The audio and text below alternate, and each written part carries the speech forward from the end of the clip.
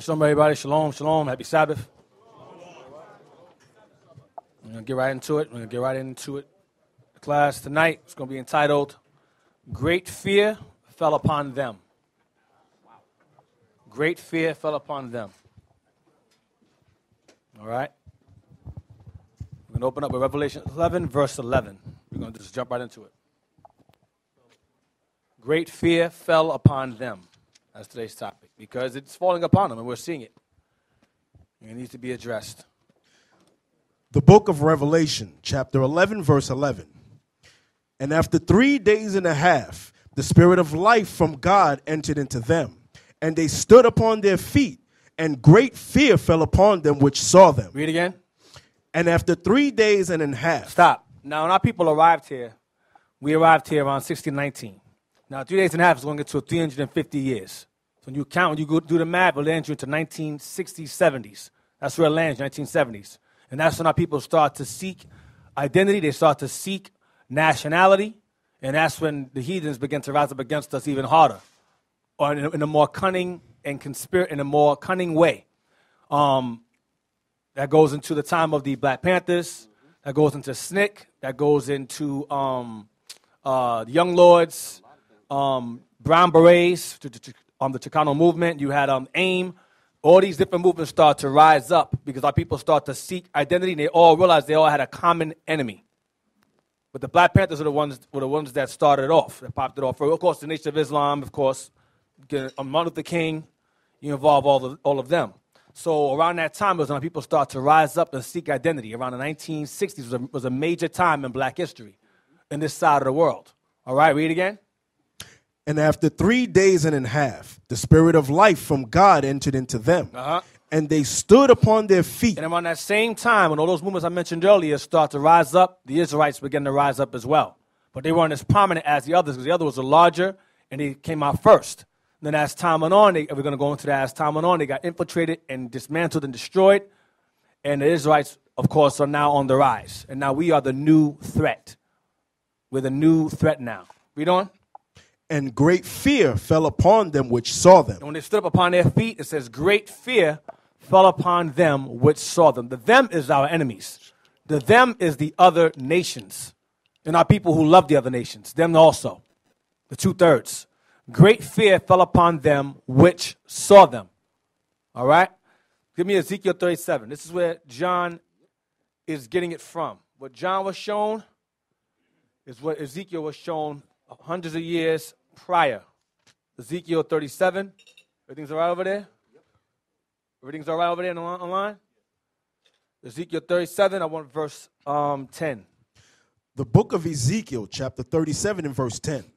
So I prophesied as he commanded me, and the breath came into them. And the breath came into them. The breath, keep that word in mind. The breath came into them. Go ahead. And they lived. And they lived. They revived because they were once dead. They lived. Go ahead. And stood upon their feet, and exceeding great army. A what? An exceeding great army. No, stood up. Read that part. And stood up upon their feet. That's Revelation 11, verse 11. Stood up upon their feet. Go ahead. An exceeding great army. And once that happened, great fear fell upon them which saw them. John fills in the gap. He completes the statement. When they rose up as an exceeding great army, great fear fell upon the nations that saw us. Read on. Verse 11. Then he said unto me, Son of man, these bones are the whole house of Israel. So the whole house of all nations. The whole house of Israel. So the whole house of Israel is that great exceeding army that stood up upon their feet that the breath entered into. All right? Now we're going to find out what that breath is as you read further on. Go ahead. Behold, they say, our bones are dried, and our hope is lost. That's what people were saying among themselves. Our bones are dry, and our what? Our hope is lost. We have no hope in this land. Go ahead. We are cut off for our parts. Go ahead. Therefore prophesy and say unto them, Thus saith the Lord God, Behold, O my people, I will open your graves. O my people, the whole house of Israel is God's people. O my people, what?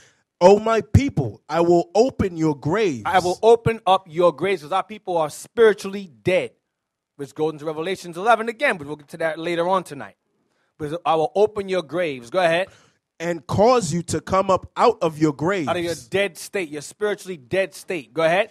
And bring you into the land of Israel. And bring you into your land. Go ahead.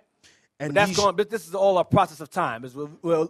Right now we're living in that time where the breath is entering into us, and we're going to be brought back into our land. Read on. And ye shall know that I am the Lord, when I have opened your graves, O my people, and brought you up out of your graves. Out of your dead state. Go ahead. Out of your death. Go ahead. And shall put my spirit in you. Stop. Go ahead. And ye shall live. So what's the breath in verse 14? Remember Revelation 11 said the spirit of life entered into them. So the spirit is the breath. The spirit of God is the breath that entered into them that caused them to live. Read again. And shall put my spirit in you, and ye shall live, and I shall place you in your own land. And once the spirit is put in us and we live, then he'll put us in our land. Then he will put us in our land. Go ahead. Then shall ye know that I, the Lord, have spoken it and performed it, saith the Lord. So it's the process of time. Israel began to rise up. When you read the Valley of Dry Bones, began to rise up, and the flesh came upon them, but there was no breath in them. I mean, they sought identity. They were seeking it, but the understanding of who they were was not quite there. Then as time went on, the Israelites rose up around the same time later on, and eventually the understanding began to grow. We gained our identity around the 1960s, 70s. 70s primarily, 70s. All right? So now, let's get John 6, verse 63. Because the breath and the spirit is the same exact thing. The breath of God, spirit of life, was all the same thing. John 6, verse 63. What gives us life? What gave us life? The book of John, chapter 6 and verse 63. It is the spirit that quickeneth. It is the spirit. The word quicken means to bring alive, to revive again. Quicken. Go ahead. The flesh profiteth nothing. Sin or the flesh profits nothing. Go ahead. The words that I speak unto you, they are spirit. Christ says, the words that I speak unto you, they are spirit. The words that I speak unto you, they are spirit. Go ahead. And they are life. And the words he spoke unto us, they are life. What words was Christ speaking unto us? Get John 5, the chapter before. Verse 47. No, 46. John chapter 5, verse 46. For had ye believed Moses. For had you believed Moses, go ahead. Ye would have believed me. Go ahead. For he wrote of me. For what? For he wrote of me. So had you believed Moses, you would believe me. For he wrote of me. Go ahead, watch 47. But if ye believe not his writings. But if you believe not his writings. Whose writings? Moses' writings. Go ahead. How shall ye believe my words? What were the Messiah's words?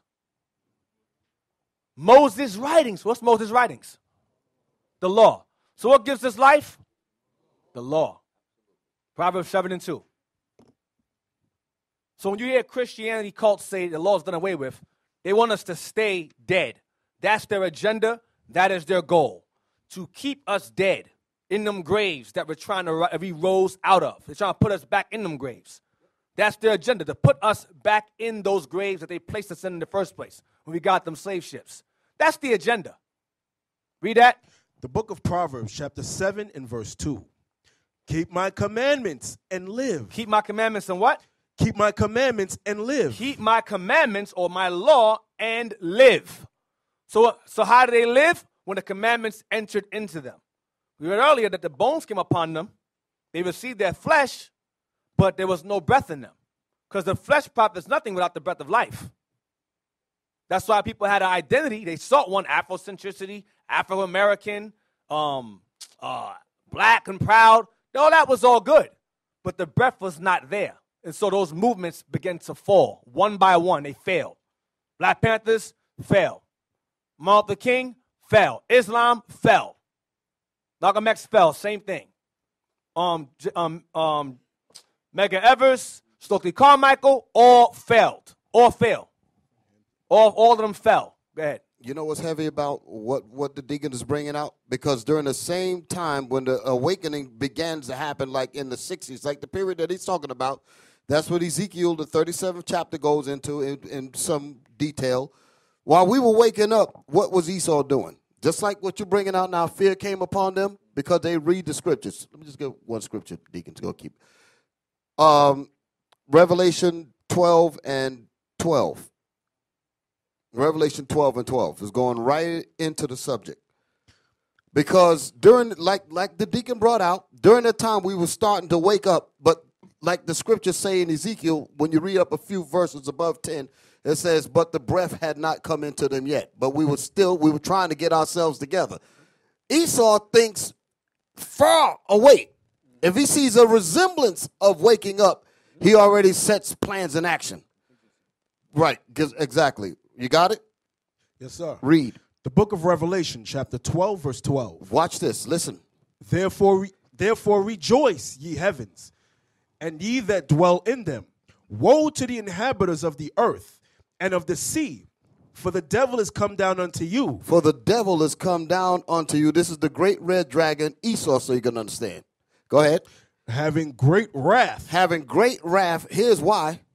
Because he knoweth that he hath but a short time. The question is, how does he know that he hath but a short time?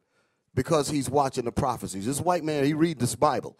And he's looking in this Bible, and he's looking out in society, and he said, these are the dry bones. And when I see them starting to wake up, I know that this is coming down. So let me start to introduce drugs.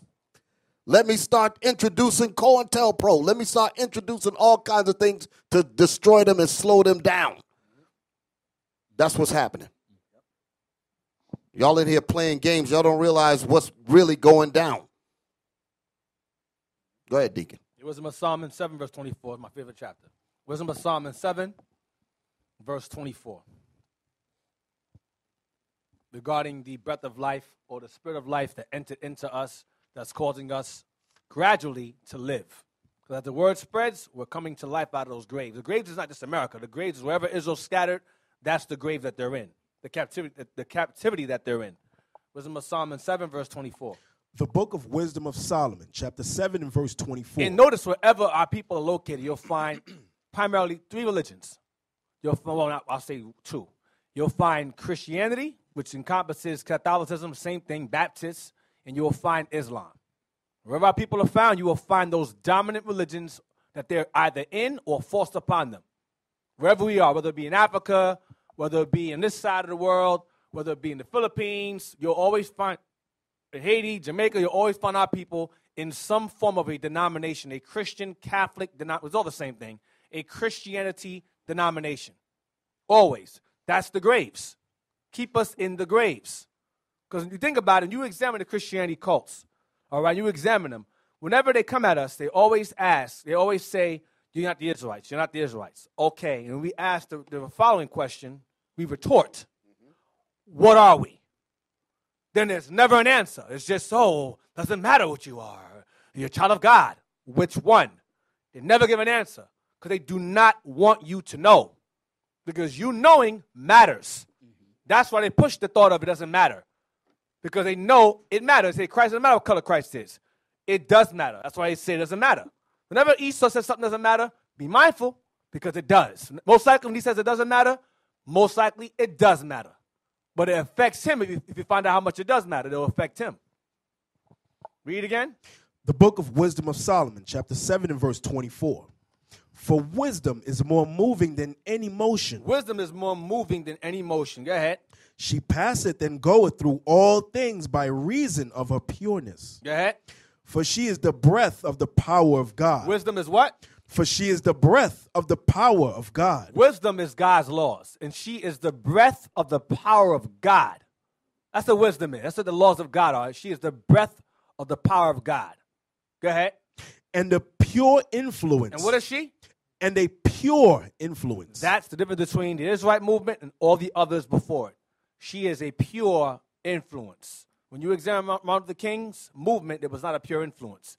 It was an assimilating influence. It was an integrational influence, which was not beneficial to us at all. At all. That's what Esau saw as a threat, only because it brought us together. Because Esau thinks carnal. Or there's two. If they gather together, I'm gonna get that later. I'm gonna jump ahead. But Esau's thought is if they come together with and realize a common enemy, we're in danger. They don't look at it. They don't look at the doctrine as a threat.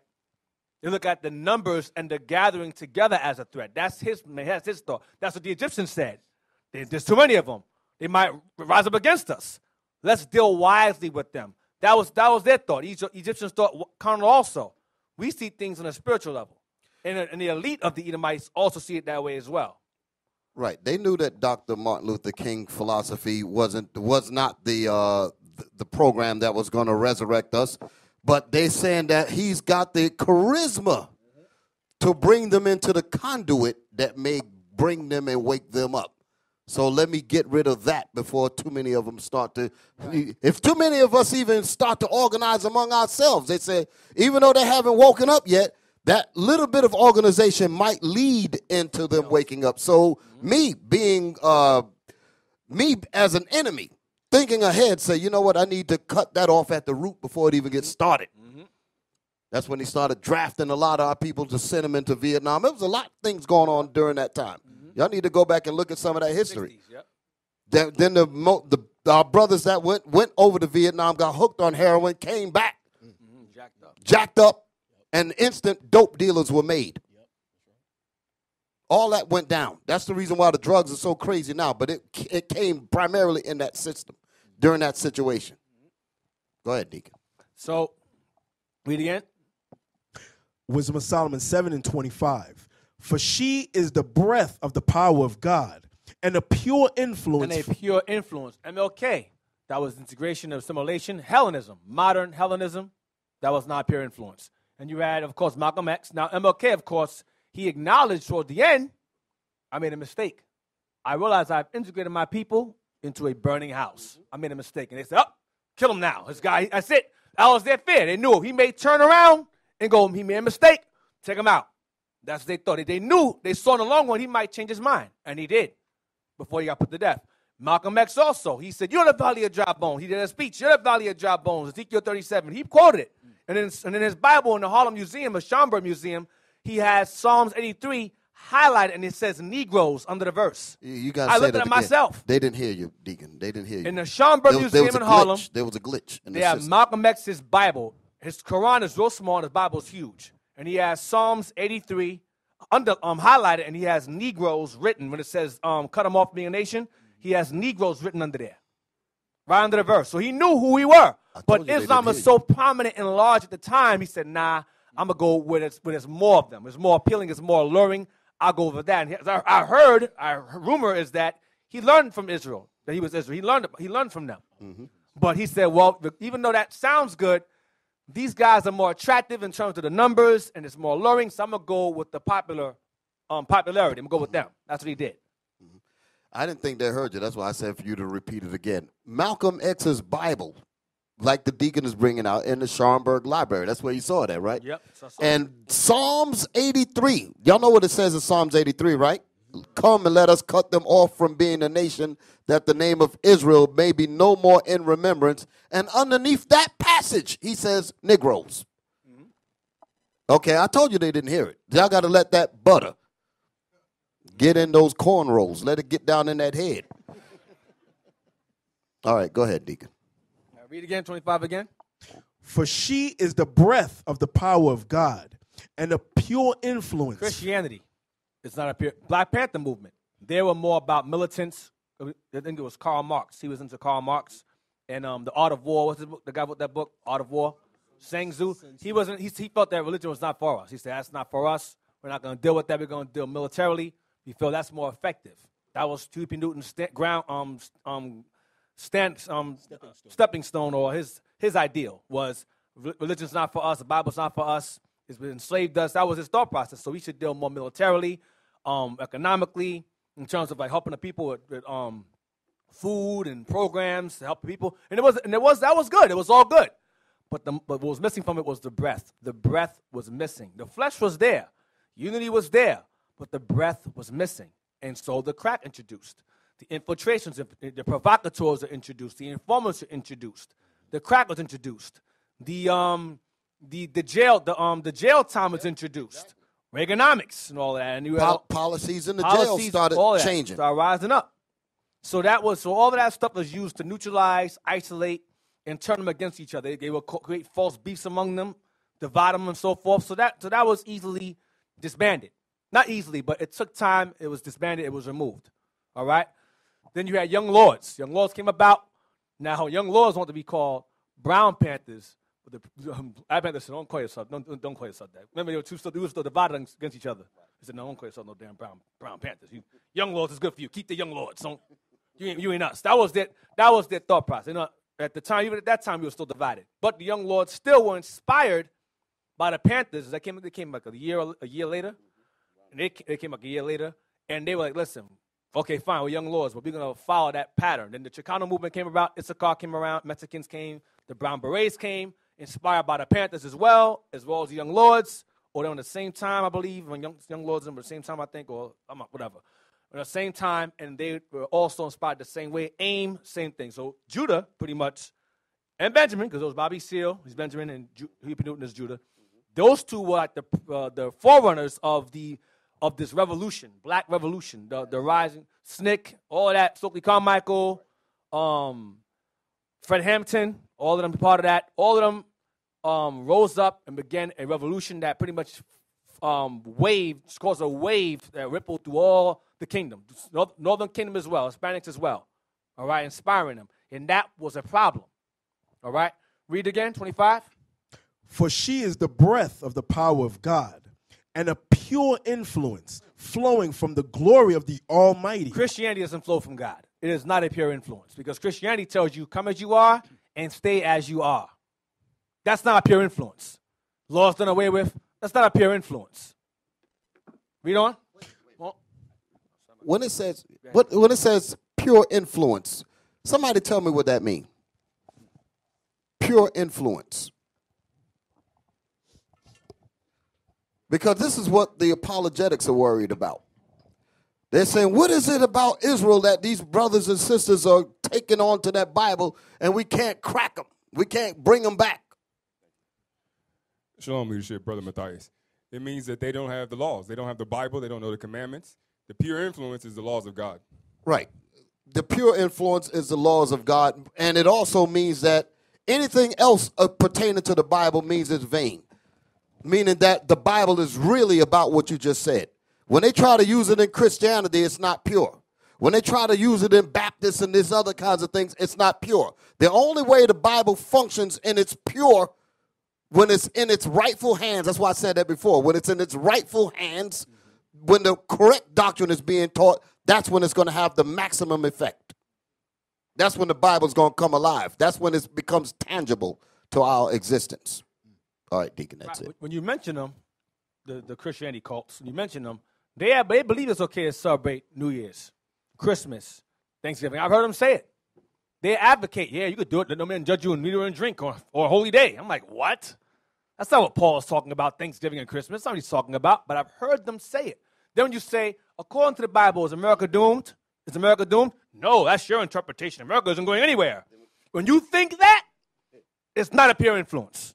Because Christianity supports America. It supports America. If you ask any person in Christianity, is America doomed according to the Bible? They will tell you no. Judge not lest ye be judged. I've seen it. That's how you know it's not pure influence. Now, all the things America has done from her past to her present, has she not violated every single law of God? Within the past, 300 years she's been around?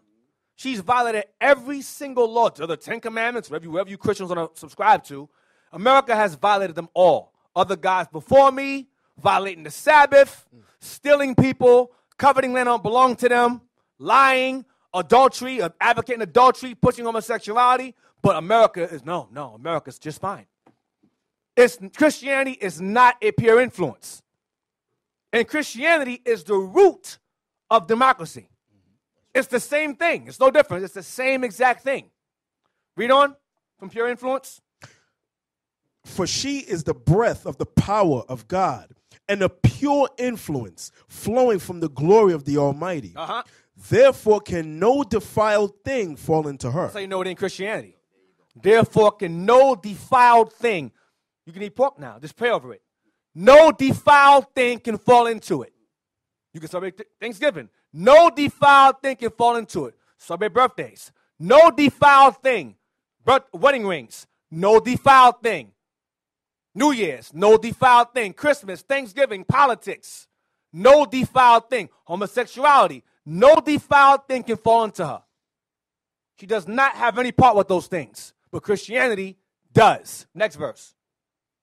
Verse 26. For she is the brightness of the everlasting light, the unspotted mirror of the power of God, and the image of his goodness. Next verse. And being but one, she can do all things. And remaining in herself, she maketh all things new. What does she do? She maketh all things new. Born again. Quicken. Born again. Go ahead. And in all ages entering into holy souls, she maketh them friends of God and prophets. Go back to verse 24 again. Verse 24. For wisdom is more moving than any motion. So wisdom is a movement in itself that cannot be stopped. That's the problem. They feel they can try to come against us and try to stop us. They cannot stop it. It's more moving than any motion. The Panthers was a movement, it fell. Islam, at one point in time, Malcolm was a movement, it fell. Snake fell. Those are all movements. But the scriptures say that wisdom is more moving than any motion. Meaning it cannot be stopped. You can put crack in it, ain't going to work. Homosexuality in there, ain't going to work. It's not going to work.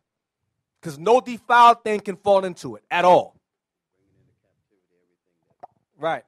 Jump down to verse 27 again, the bottom of it, maketh all things new. Verse 27. She maketh all things new, and in all ages entering into holy souls. She enters into holy souls. Go ahead. Not wicked souls, unlawful souls, holy souls. Go ahead. She maketh them friends of God and prophets. That's what wisdom does. Wisdom is God's law. She makes wisdom, the laws of God make you friends of God and prophets. Not no laws of God make you laws of prophets. You can't be a prophet of God without God's laws. That don't make no sense. Exodus 6:26. An exceeding great army. Because oftentimes you hear Christians say things like, oh, you guys are captains and officers. That's done away with. You guys, that's the Old Testament. You guys can't be Christian, or can't be captains and soldiers and officers now. You're not no war. Watch this. Exodus 6, verse 23. 26. The book of Exodus, chapter 6, verse 26. These are that Aaron and Moses, to whom the Lord said, bring out the children of Israel from the land of Egypt according to their armies. According to their what? According to their armies. Israel is God's army. We are literally God's military. He has military in heaven, and he has military on earth. We are the sons of God on earth. He has sons of God in heaven too. But we're sons of God on earth. We're God's military on earth. That's why it says, as it is in heaven, let it be on earth. It's the same thing. Get 7, verse 4. Same book. Exodus chapter 7 and verse 4. But Pharaoh shall not hearken unto you, that I may lay my hand upon Egypt and bring forth mine armies. And bring forth his what? And bring forth mine armies. So if you didn't get the first time, you got it now. Bring forth mine armies. Israel is God's army. We are God's military. That's why great fear falls upon the nations that see us. They know who we are. They know what we represent. We are God's military. That rises up. We finished. We got to stop them now. Go ahead. And my people, the children of Israel. Which are his armies. Go ahead. Out of the land of Egypt by great judgment. And it will happen again in this place. Give me Nehemiah 2 and 10. So, as was mentioned earlier, you had COINTELPRO. Or now it's ChristianTelPro now. We got ChristianTelPro, apologetics, ChristianTelPro. Now they're coming at us, and there's different sects of them. It's not just one group. Don't think it's just one guy. It's a bunch of them. But there's one particular sect of them that have an infatuation and an obsession with us, either by FBI reasons or by their own personal reasons. I lean more towards FBI reasons. But the bottom line is that there is the infatuation translates to fear. No matter how, Esau, he's very, very, how I put it, they're very, very cunning in terms of when they're afraid of you or they're angered, they have to carry themselves in a certain demeanor that comes off like you're a pushover. Like, whatever, these guys, these black Hebrew Israelites. Oh, Biff. Tucker. These guys think they're Jews. Meanwhile, they're scared out of their mind. Put on that poker face.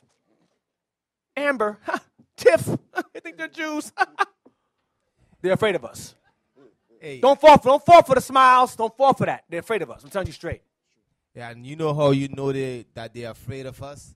You know, when you see they going and sit down and reading Deuteronomy 28 and reading the scriptures that we bring forth and trying to dissect it to find a way to try to debunk it, that show you that there is a fear there, man.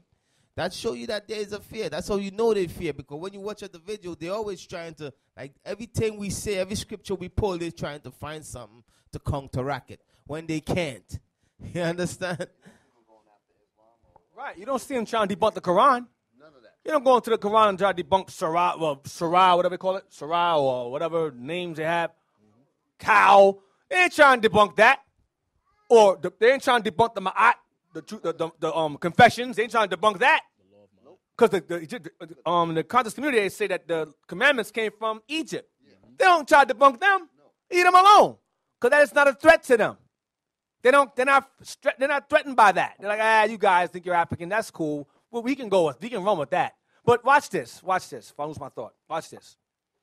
They argue and say that our understanding of Jacob being a black man and Esau being a white man is ridiculous. You know how they talk. It's ridiculous. It's preposterous. These guys think that Esau was a white man. Listen to me carefully. Listen to the hypocrisy. They'll say that Esau and Jacob were not black, well, not white and black, whatever, right? Esau and Jacob were not white and black, right? But then when you examine Ham, let's examine Ham for a second. They'll say that we're Hamites, right? Which Hamites are we? You're Cush. Okay, we're Cush. Okay, cool. So Cush had 3 other brothers, right? Ham had 4 sons. He had Cush, Mizraim, Put, and Canaan, right? So if Cush is the father of Ethiopians, which means burnt-faced, right? That burnt-faced brother had 3 other men that were his siblings from the same parents. And yet somehow Mizraim is white.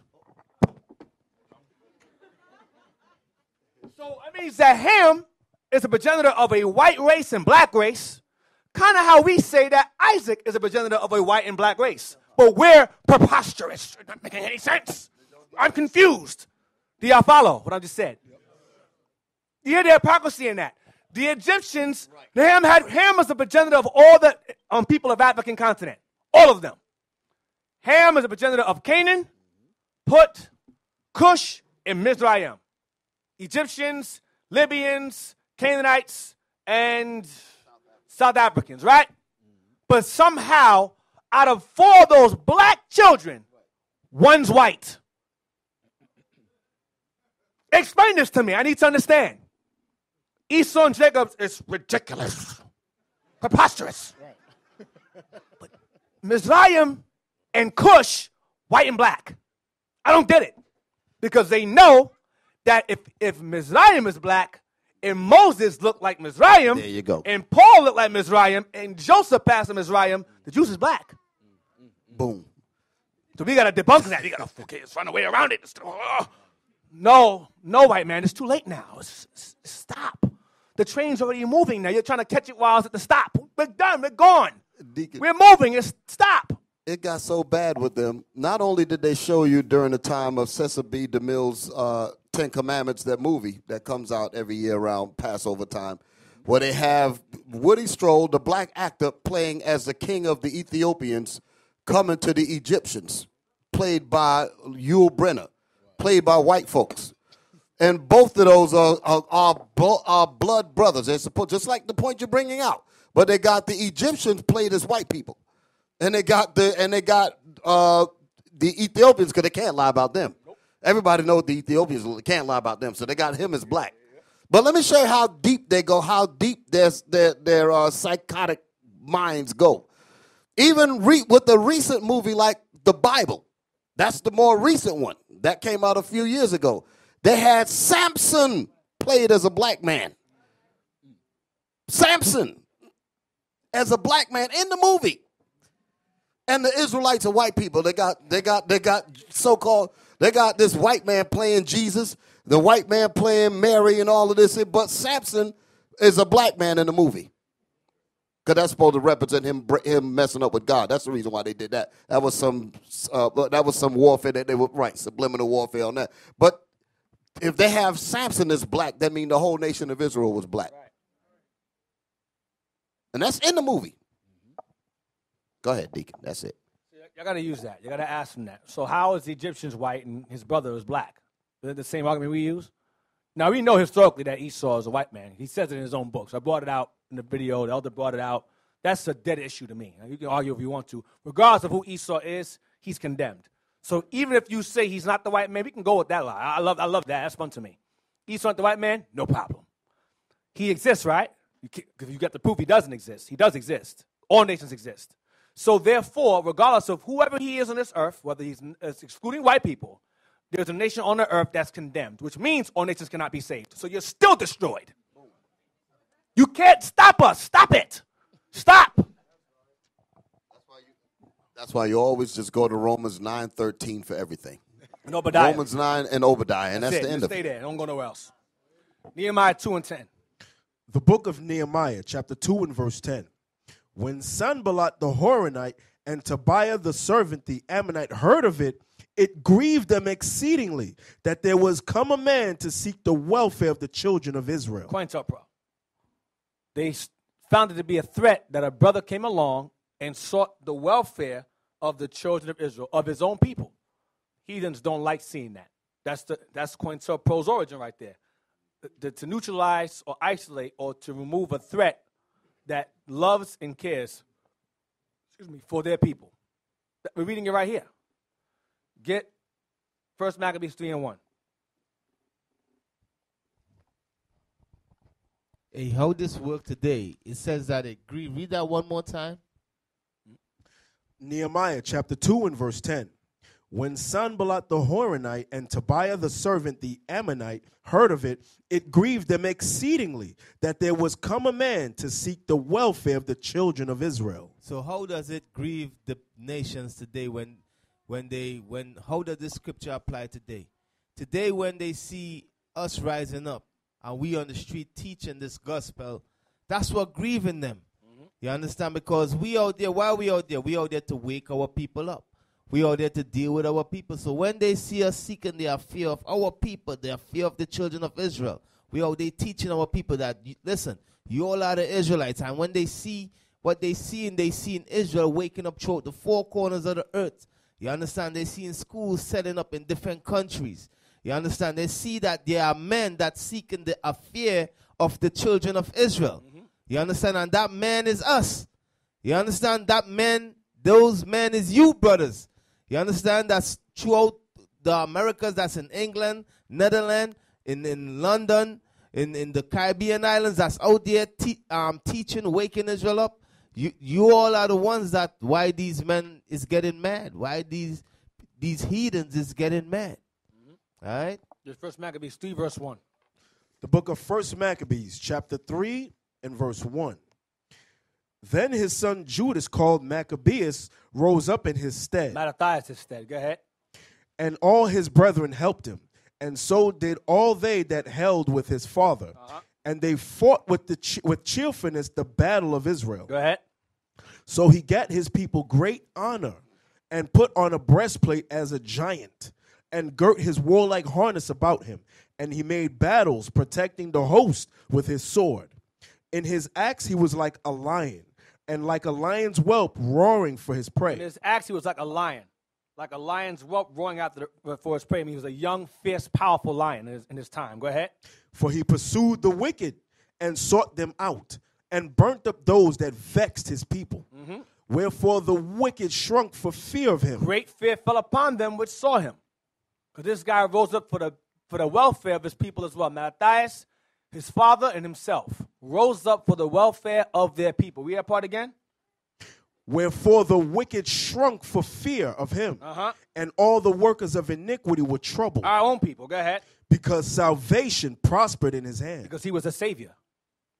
Maccabees, Mattathias' line, they were a line of saviors. Simon, those 5 sons were saviors. All right? So now, get verse 43. 1 Maccabees chapter 3 and verse 43. They said one to another, let us restore the decayed estate of our people. Seek the welfare. Let's seek the welfare of our people. Same thing. Let us restore the decayed estate of our people. Go ahead. And let us fight for our people and the sanctuary. That's what we're doing. Fighting for our people and our kingdom. That's what Israel was doing. Jump to chapter 5, verse 16. First Maccabees chapter 5 and verse 16. Now when Judas and the people heard these words, there assembled a great congregation together. Watch this. Go ahead. To consult what they should do for their brethren that were in trouble and assaulted of them. For example, Camilla, Georgia.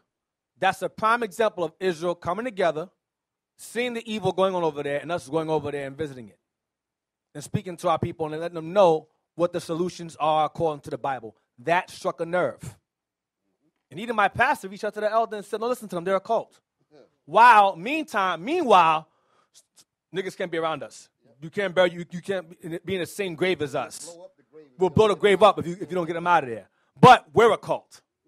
We're the crazy ones. But you mistreating our people over there, get them high, let your bills over there. They can barely afford to survive over there. We'll let your bill alone. And y'all living comfortable, but our people are separated from you. You mistreating them over there. But we're the cult? Really? You setting up councilmen up there without any consult of with the blacks in the council, disregarding them, putting your friends up in positions of power right before our eyes in the council. And we're powerless to that, powerless. But we're the cult, really? That's all fear. It is fear. Read again. Verse 16. 16. Now when Judas and the people heard these words, there assembled a great congregation together to consult what they should do for their brethren that were in trouble. Our people over there are in trouble. Go ahead. And assaulted of them. And are assaulted of them. Go ahead. Then said Judas unto Simon his brother, choose thee out men, and go and deliver thy brethren that are in Galilee. You take some men, Simon, go to Galilee. Go ahead. For I and Jonathan, my brother, and our brother Jonathan, go ahead. Will go into the country of Gilead. Gilead. We'll go this way. You go that way, we go that way to go and help our people in these areas. Go ahead.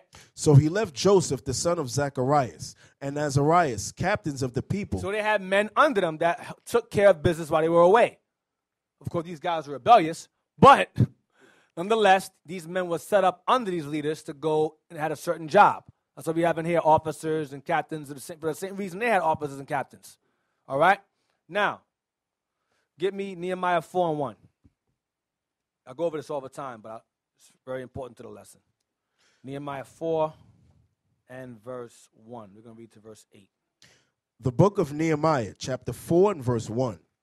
But it came to pass that when Sanballat heard that we builded the wall. It's that same Sanballat from before, that same Sanballat from Nehemiah 2 and 10. I heard that there was a man that's seeking the welfare of his people. It made him angry. It's the same Sanballat. Go ahead. He was wroth and took great indignation and mocked the Jews. So he was wroth. He got upset. He saw someone, Nehemiah and them, rising up to help rebuild what was destroyed by the Babylonians. The Babylonians had destroyed, and this was they were trying to clean up what was destroyed by the Babylonians. Nehemiah came to rebuild the wall. Prior to these guys, prior to Nehemiah and Ezra, you had Joshua and Zerubbabel building the temple. Then Nehemiah came around 444 BC, and they helped rebuild the walls and the houses within the walls, and the gates and bars and so forth. And these guys were mad. These heathens were upset about that. They enjoyed seeing us live in squalor, like us in the ghetto. Heathens enjoy that. That's why they have tour buses go through Harlem, taking pictures. They enjoy seeing us live in squalor. They love it. So a black man come around out of nowhere and go, let's clean this community up. Let's clean Harlem up. Whoa, stop. Hold on. Biff, hey, Biff, hey. Biff, he's going to try to build Harlem. No, we got to stop that. No. Let's put a Whole Foods there and raise the rent up. Move these niggas out of here. And call it, how we call it now? Sobo, we call it now? Harlem? Upper Manhattan now. Harlem is not Upper Manhattan. That means we successfully got Negroes out of there. That's what it means. You out. Strike 3, you out. That's what it means. Gentrification in full effect. Read again. Nehemiah chapter 4 and verse 2. And he spake before his brethren and the army of Samaria and said, what do these feeble Jews? Will they fortify themselves? Will they sacrifice? Will they make an end in a day? Will they revive the stones out of the heaps of the rubbish which are burned? He's mocking us. They're making mockery. These guys are going to do what? They're going to rebuild the walls? That's what heathens do. They laugh at you. They mock you. It's a form of, it's an indirect way of intimidation. That's what they do. They mock you, put doubt in your mind. You can't do it. That's what it is. It's the tactic to keep you from being successful. They mock you, make fun of you. That's what they do. For example, there's an image. There's a movie out coming on that's out now called Black Panther. Black director, all black, pretty much all black cast. And they have a picture of Black Panther like this. It's like this clause. They took a watermelon and put it in his hand and said, nigga man. Mockery. It's comical, but Esau is hilarious. That's what he does. It's mockery because black folks are happy to see a black man, an all black cast in a movie, whatever, even though, of course, Marvel's behind it. So we can't get too happy because Marvel's not a black-owned company. Let's not be sidetracked by that. Some of us, it's the same as Obama. It's the same thing. Oh, wow, black president. Wow, black movie. Stop. Who put him in office? Who put the movie out there? Don't get brainwashed with that. I'm happy. I like Black Panther. I love comic books. I watch it all the time. I love Black Panther. But let's not lose track behind who's behind Marvel. Who allowed it to be released in the first place? That's not. Now, I show you. You watch the movie. They're gonna put some stuff in there. You're gonna be like, the hell? I'm telling you. Don't be brainwashed. But there's a picture also. I wish that brother didn't send it to me. It's a picture. Let me see if I have you sent it to me yet. Hey, I ain't gonna be surprised that it's some kind of gay scene or something in the Black Panther. No? I'm gonna get to that later. We'll get to that later. I'm gonna do that later. Watch this. No, I'll do that later. You ready? I'm gonna get to that. Here we go. Now I'm gonna say something real quick. No. I want to share something real fast. Yeah, that's right there. See? Nigga man. Whether that's true or not, I don't know. But from the looks of it, it looks pretty true to me. Mockery. Yeah, father unknown, something like that. You know, his father died in Avengers, but somehow his father's unknown. He's eating out to the devil. Now, go. That's mockery. That's mockery of black families. Right. But they say you don't know who your father is. That's right. what they're saying. Now go to what I sent you. Group me real fast. Now don't put it up yet. How many of y'all? Hold on, don't put it up yet. How many of y'all going to see Black Panther? Raise your hand. Be honest. Who's going to see it? I'm going to see it. Put your hands down. How many of y'all saw Birth of a Nation? Raise your hand. Wow, all praises. Good. I'm about to tear y'all up, boy. Hey, woo! Hold on. That's a lineup question. Listen, you gave them credit too early, man. Those of y'all that went to the movies and saw Birth of a Nation. Not that live stream it or steal it off of the internet. Who paid to see it in theaters? Raise your hand. Okay, you see the numbers? Yeah, we're down a little bit, yeah. Should be ashamed of yourselves. Put the picture up, the image on Group Me. I posted a picture. Watch this. Now watch this. Now you got all these jakes happy about Black Panther. Woo! Yeah, Black Panther. Woo! Wakanda, not a real place. Yeah! Black heroes. Yeah! T'Chaka. Yeah! Blow it up, please. Now, none of them were raving about that movie there, Birth of a Nation. I went to the theaters, and the seats are not as full. Right. I guarantee you Panther seats was full out the door to see that movie because Negroes love fantasy. Love it. They love fantasy. Oh, wow. Wow, Black Panther. Wow. Look at his suit. It's made of vibranium. Is that real, brother? No, but it's still vibranium. Yeah. Grown 40-year-old men saying that nonsense. Then you have a real black hero who was real, who actually existed, who fought for his people, named Nat Turner, funded, directed, and written by a black man. And the white man goes, he's a rapist. Niggas go, wow, get him, raw. They freaking dogpile him. When it was all a lie, he was not a rapist. It was proven to be a lie. The woman lied. But again, propaganda made it where black folks turn on this brother who enacted a real superhero. And now we're losing our mind because Marvel give us a fake one, a fake black one. We are a spiritually dead and dumb people. I'm going to tell you straight up. Spiritually dead and dumb. Those are the words synonymous. We are a sottish people. Sottish, that's the word the Bible uses. We are a sottish people. Hey, that wouldn't be an excuse for them not going to see Birth of a Nation, because Christopher Columbus was a known rapist, and our people love to celebrate that. Right, and watch this. White folks are mad about Black Panther, right? But Birth of a Nation funded white supremacy. They're the original Birth of a Nation. That incited the KKK. That incited it. Made it go even larger. No one mentions that. No one argues about that. But Nigger Man. But what about the Klan movie I made, Birth of a Nation, the original one? Because that movie was basically him doing a response against it. That's why he named it Birth of a Nation. Y'all realize that? I know y'all realize that, right? Okay. No, when you watch a Birth of a Nation is about a brother that was fighting against oppression. You understand that was killing a lot of Edomites. You know, so you all see why Esau had to try to shut that down. Yeah, he did. You know, and then he come with this Black Panther, which is a fantasy novel. You know what I mean? As I said, I like watching Black Panther when I was young growing up. Used to watch that, you know, Justice League and all of that. But all of that is fantasy, you know. All of that is fantasy. Now, we living in a real world, but Esau is pushing this fantasy on our people. You know, there is no place what's it called? Wakanda. You know, it's no Wakanda, man. You understand? It's no Wakanda. So we got to get that. We got to come to real life and watch out real things, man. You know, Birth of a Nation, that's a movie that every black person here in America should go watch. Right. You know, but what did Esau did? Esau blackball it. The same way, Esau trying to blackball this movie right here, but because you got Edomites back in it that create the movie, they ain't gonna really they can't blackball it. Right, because the money's in their pocket. They ain't going to waste that money in their pocket. And it incites a sense of dignity in us watching Black Panther. Black heroes. You saw a video of little kids dancing to it. There's a video of kids was like, yeah, black. They was doing a little dance to it because they were happy. The black kids was happy to see a black superhero on screen. So it incites a sense of a superhero. A black man could be a superhero, fighting for his people. He's a leader. He's smart. He's wealthy. He's not gay. Right. Thank the Lord. That's the point Almighty. that I wanted to bring out. Not just the gay thing, about what Deacon Malachi is saying about inspiring, so have a superhero among us. Although it's fantasy in terms of real situations like Nat Turner, but it still can have an effect on the children to look up to their own, as opposed to looking up to quote unquote white superheroes. Now some may argue, watch this, I think like a Negro thinks. Some may say, what about Brother of a Nation? He's married to a white woman.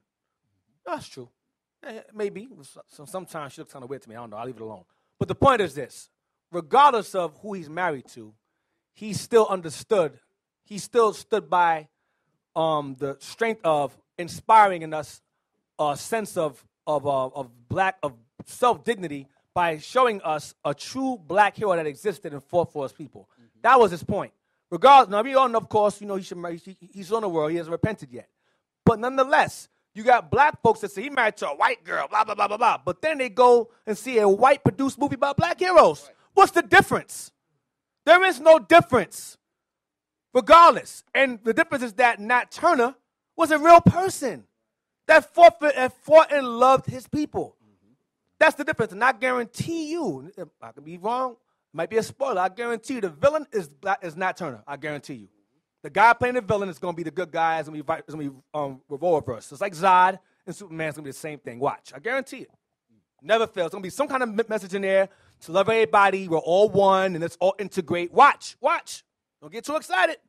I like it because it's entertaining. The graphics, the graphics and the CGI is excellent. But watch the story. Watch. Pay attention. Now, let's get Nehemiah 4, verse 1. You want to say something? Nehemiah 4, we were at. We're at verse somebody had their hand up, 3. right? I'm sorry. Yeah.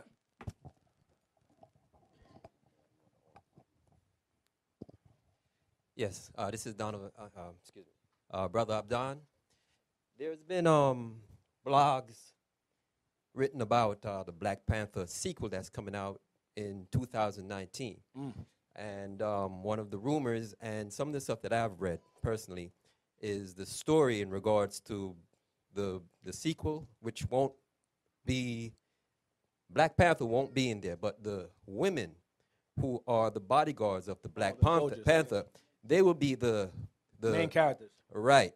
And one of the sidebar of the story in regards to that is that the women will be all lesbians, basically. Right. Right. So Don't be surprised. Don't be right. surprised. So there's blogs going on. If you read the entertainment magazine and stuff like that, they had stories on that. Right. But now you don't see it no more. But earlier, before the movie was released, what was it, 2017, you had stories about that story and who was commissioned to write that script, which is a lady who wrote these little pamphlets about the, little girls who. Right. I forgot these stories that they. Right. Little stories. Right. Yeah. So it's a white lesbian woman who is basically commissioned to write the sequel to that. Won't be film. surprised. Right. It's like with Blade. When Matrix came out, that was great. A sister wrote that. Of course, they hid that away. But Chelsea Brothers stole that screenplay. Stole it from her. Her name was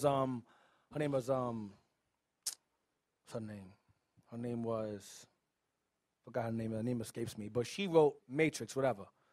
Sophia Stewart. Thank you.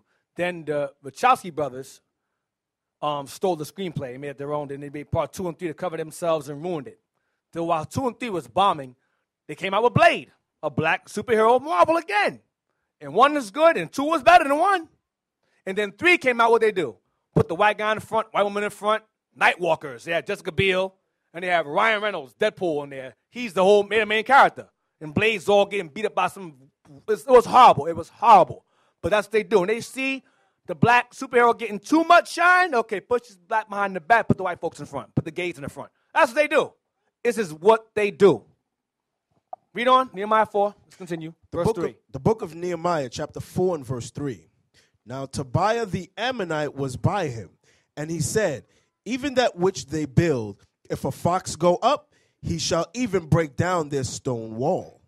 Hear, O our God, for we are despised, and turn their reproach upon their own head. Go ahead.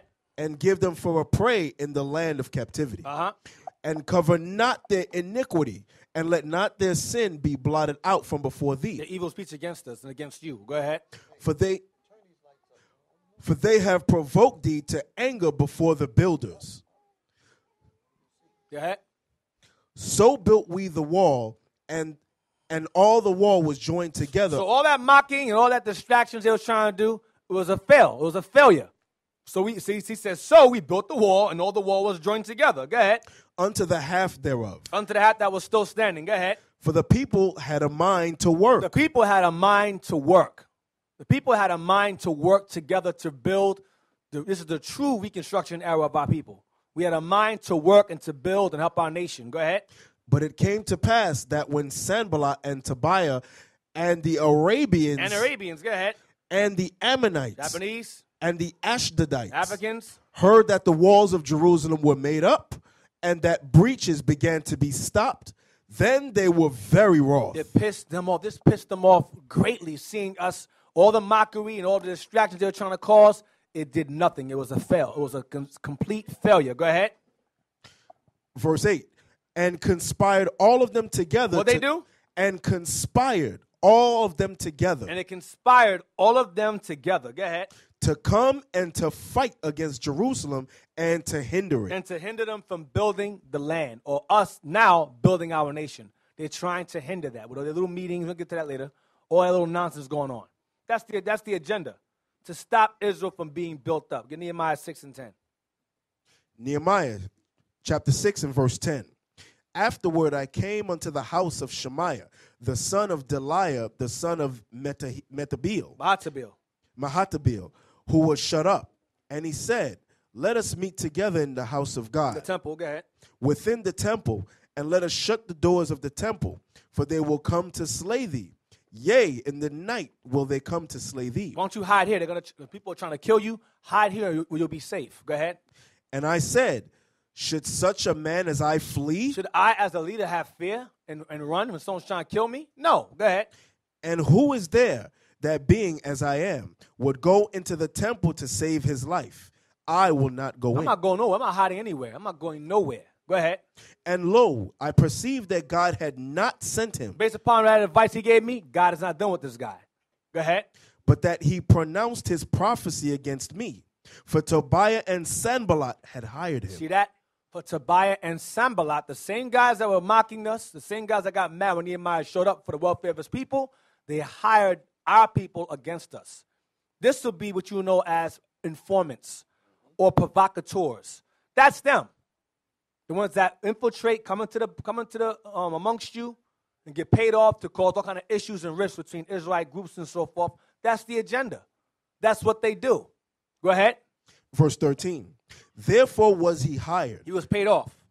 that I should be afraid, That I should show myself fearful before everybody. Go ahead. and do so, and sin, And be seen as a weak man before all. Because fear is sin. Go ahead. and that they might have a matter for an evil report, that they might reproach me. So people will look at me and say, damn, this guy, he's a leader. He hiding in the temple. What kind of leader is that? Exactly. Basically tried to defame Nehemiah's character. That's what he was trying to do. He was trying to defame Nehemiah's character by convincing him or manipulating him into hiding when there was no danger at all. That was the agenda. Go ahead. Verse 14. My God, think thou upon Tobiah and Sanballat according to their works, and on the prophetess Noadiah, Go to sister. Sister was also paid off. Go ahead. and the rest of the prophets And all the other sellouts. Go ahead. that would have put me in fear. Go ahead. So the wall was finished in the 25th day of the month Elul, in 52 days. Watch verse 16. And it came to pass that when all our enemies heard thereof, and all the heathen that were about us saw these things, they were much cast down in their own eyes. They were what? They were much cast down in their own eyes. Because they could not stop it. Go ahead. For they perceived that this work was wrought of our God. The subtle genius. The subtle genius. That's what it's the same thing being said. God's done with these Negroes. We got to get rid of them. They're a problem. It's the same thing. They realize God's done with them. We can't stop these guys. They're a problem. We're going to take different or more severe or cunningly severe measures against them. Because these guys, we can't stop them. We can go on the street and corner where they're at with a bullhorn and talk over them while they're talking. That's not going to help. It really isn't going to help. If that's your tactic, it's not going to help. Give me the thumbnail I sent you with Elder. Remember earlier we read about them mocking us and making fun of us. Right? This is a video that was put up by the Christianity cult, called themselves Apologetics. He did a video and he used IUIC Arizona as a backdrop for his video, arguing about how we're not the Jews, and yet he's yet to do a video showing who the real Jews are. He still hasn't done it yet. Waiting for that. It's never going to happen, but the thumbnail up. And real quick, Ezekiel, give me Ezekiel. Real quick, give me Ezekiel. I have a question for the real Jews in Israel today. I have a question for them. I just want to read this real quick. Let me see if it is. Ezekiel 39. Let me see this is what I want. Yeah. At the thumbnail, I sent it to you. It's the first thing I sent. It should be way up on the top. There's a picture that says fake. It's a comment. I screenshot the comment board of this video where the heathen apologetic or Christian Tel Pro, him, they decided to do a video, I guess, arguing about the Israelites or the BHIs, as they call us, and use IUIC Arizona's camp as a backdrop. This is the same heathen that decides to peek in our school through the blinds to see how big it is. That's him. It's the same heathen. And I'm not lying. He did that. Now, this is his thumbnail for the video. So it got right now about 30,000 views from that thumbnail alone. 30,000 views from the elder's face alone. Blow some more. So someone asked him a question in the comment board. Read the question, please. Why is this guy being used as the image for fake Israelites? Who is he? Aren't there a whole bunch of them? What makes this guy so significant? I'm very interested in who this is and why his face is being used. Let's see what his response is. Go down. The cover image. The thumbnail. He is the leader of the largest and fastest growing One West BHI sect. Plus, he is in charge of the guys behind us. That's the problem. Now, let's take a step back for a moment. Largest and fastest growing, right? Now, right. Let's go back to Exodus. They're multiplying. There's too many of them. Now watch this. Us teaching to keep the commandments, right? What's the danger in that? No, there's none. There's no keeping the commandments. What wrong are we doing to somebody else? Are we hurting someone? Do we teach terrorism? Do we teach to strap a bomb to your chest, blow yourself up to get some virgins? Do we teach the pedophile to the boys? You teach that? Gang violence? Kill white people? Just think about it. Just think. We teach y'all don't eat pork, shrimp, clam, lobster, right? Wear fringes in your clothes. Keep the commandments, right? Keep the feast days. Don't celebrate New Year's, Christmas, Thanksgiving, New Year's, birthdays, right? What's the evil? What is the evil behind it? What's the threat?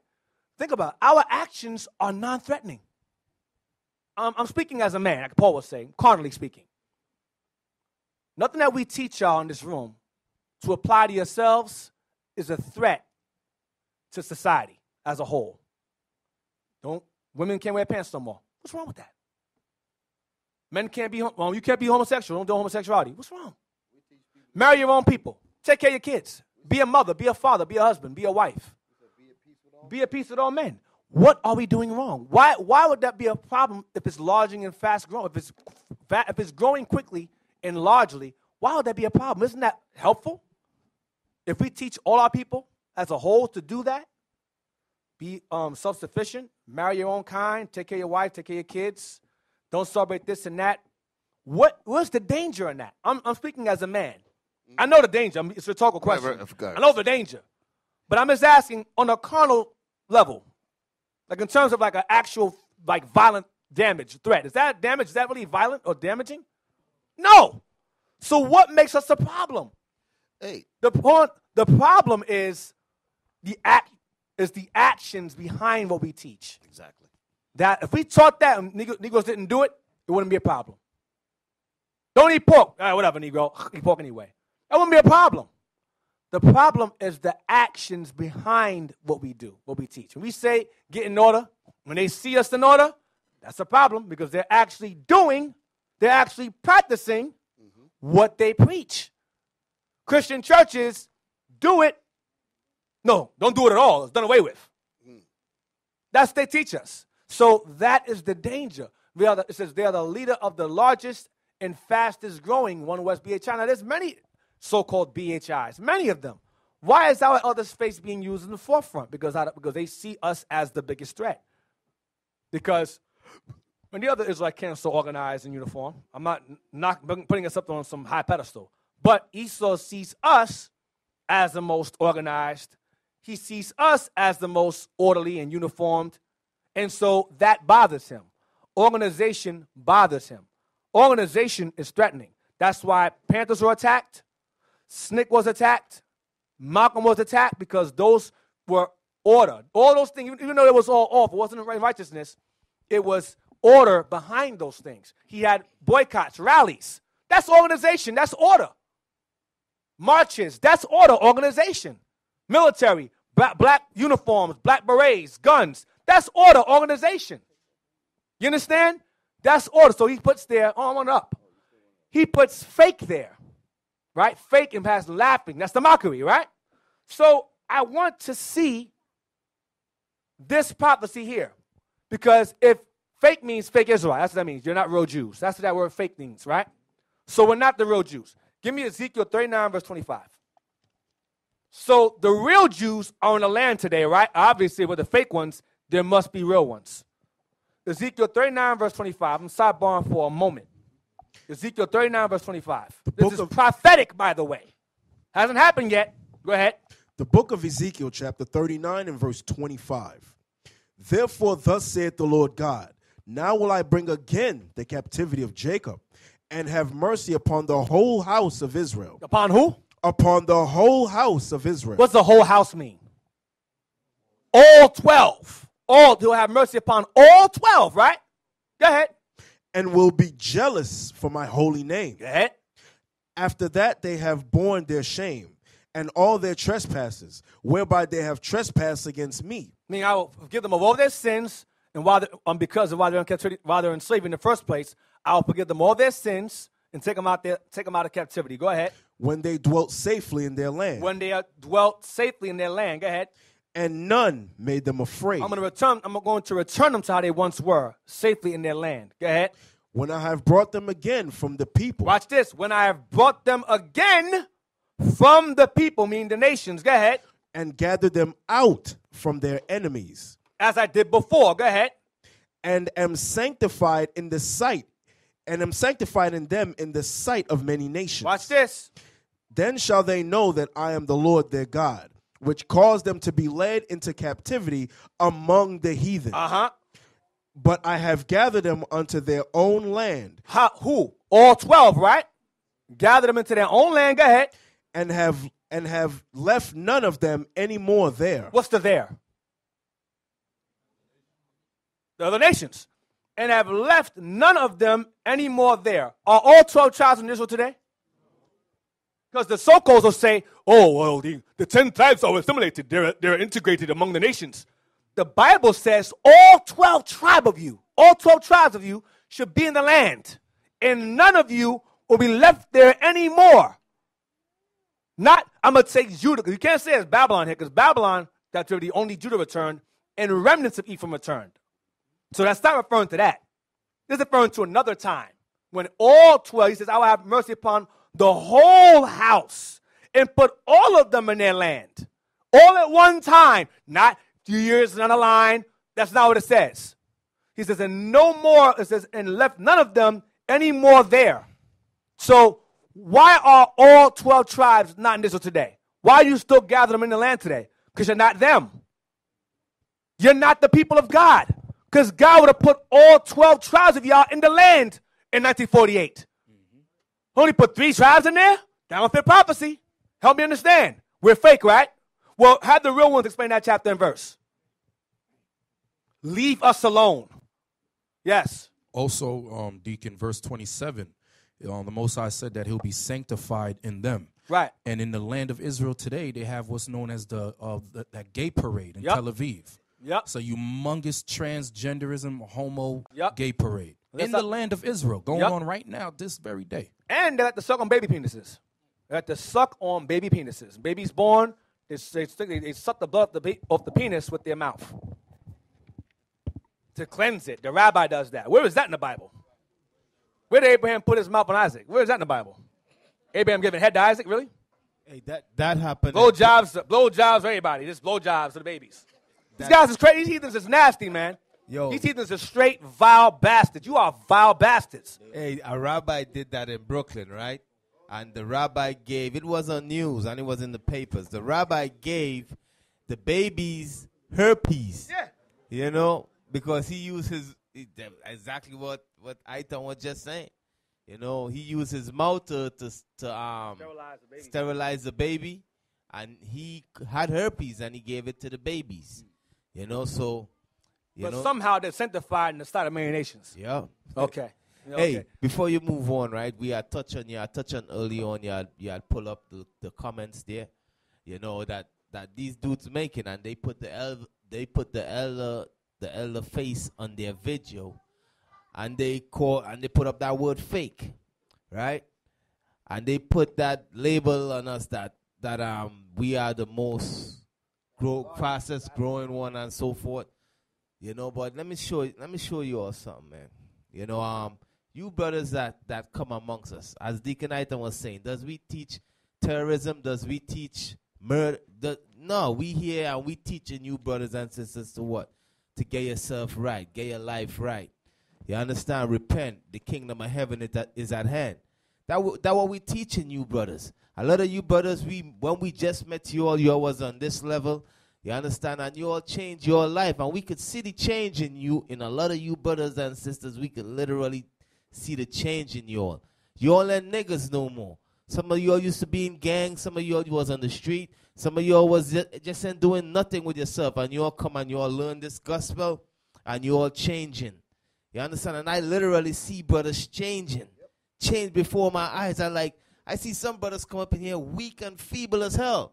And within a couple months or a couple years, they learn the scripture. Brother change. You know, he turned into a superhero. I'm like, damn, this brother, his whole spirit changed. He's different. And these is the things that they seeing why they say, listen, we got to stop these guys right here. Because we literally changing the minds of the people. You understand? Remember, years ago, we said that's what we're going to do. Remember, the bishop did a class. He said, our job as men of the Lord is to change the minds of the people. You understand? Go into the scriptures and change your mind. And that's what's going on. That's why all these people is repenting and following after us. You understand? So, but what you got to ask these guys is, what are they doing for our people? You understand what I'm saying? You know, because you brothers that's amongst us, you'll see what we are doing. What these guys, what these dudes and them, what are they doing? Nothing. They ain't doing nothing for our people. All they want to do is fight against anything that they see is a threat that is trying to rise our people up or teach our people some form of who they are. You understand? So that's why they watch at us as a threat, man. You know, so you all look at that, man, for real. Let me say something real quick. And the change is being made with the sisters as well. Name some of the problems that we have in the community. I'm going to be quick, Deacon. Somebody, just give me a quick list of some of the destructive things that's going on among our people in this country. Stand up and say it. Just reel them off. Shalom, Deacon. Shalom, Leadership. Shalom. Brother Lazarus. You got parents, people, marriage, non-marriage, drugs. Drugs. Let's start with that. Drugs. Drugs. We got gangs. Gangs murdering each other and all of that. Other. Okay. Abortions. Abortions. Yeah, y'all hear this? Yeah.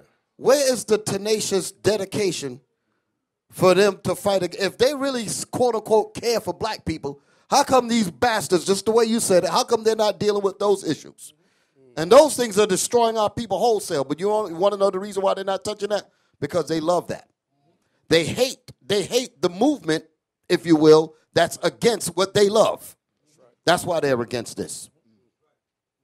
That's what it is, straight up. Nehemiah 9:27. Nehemiah 9:27.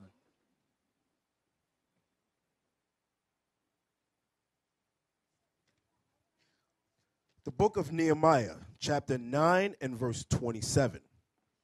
Therefore thou deliverest them into the hand of their enemies, who vexed them, and in their time of their trouble, when they cried unto thee, thou heardest them from heaven. And according to thy manifold mercies, thou gavest them saviors. Gave them what?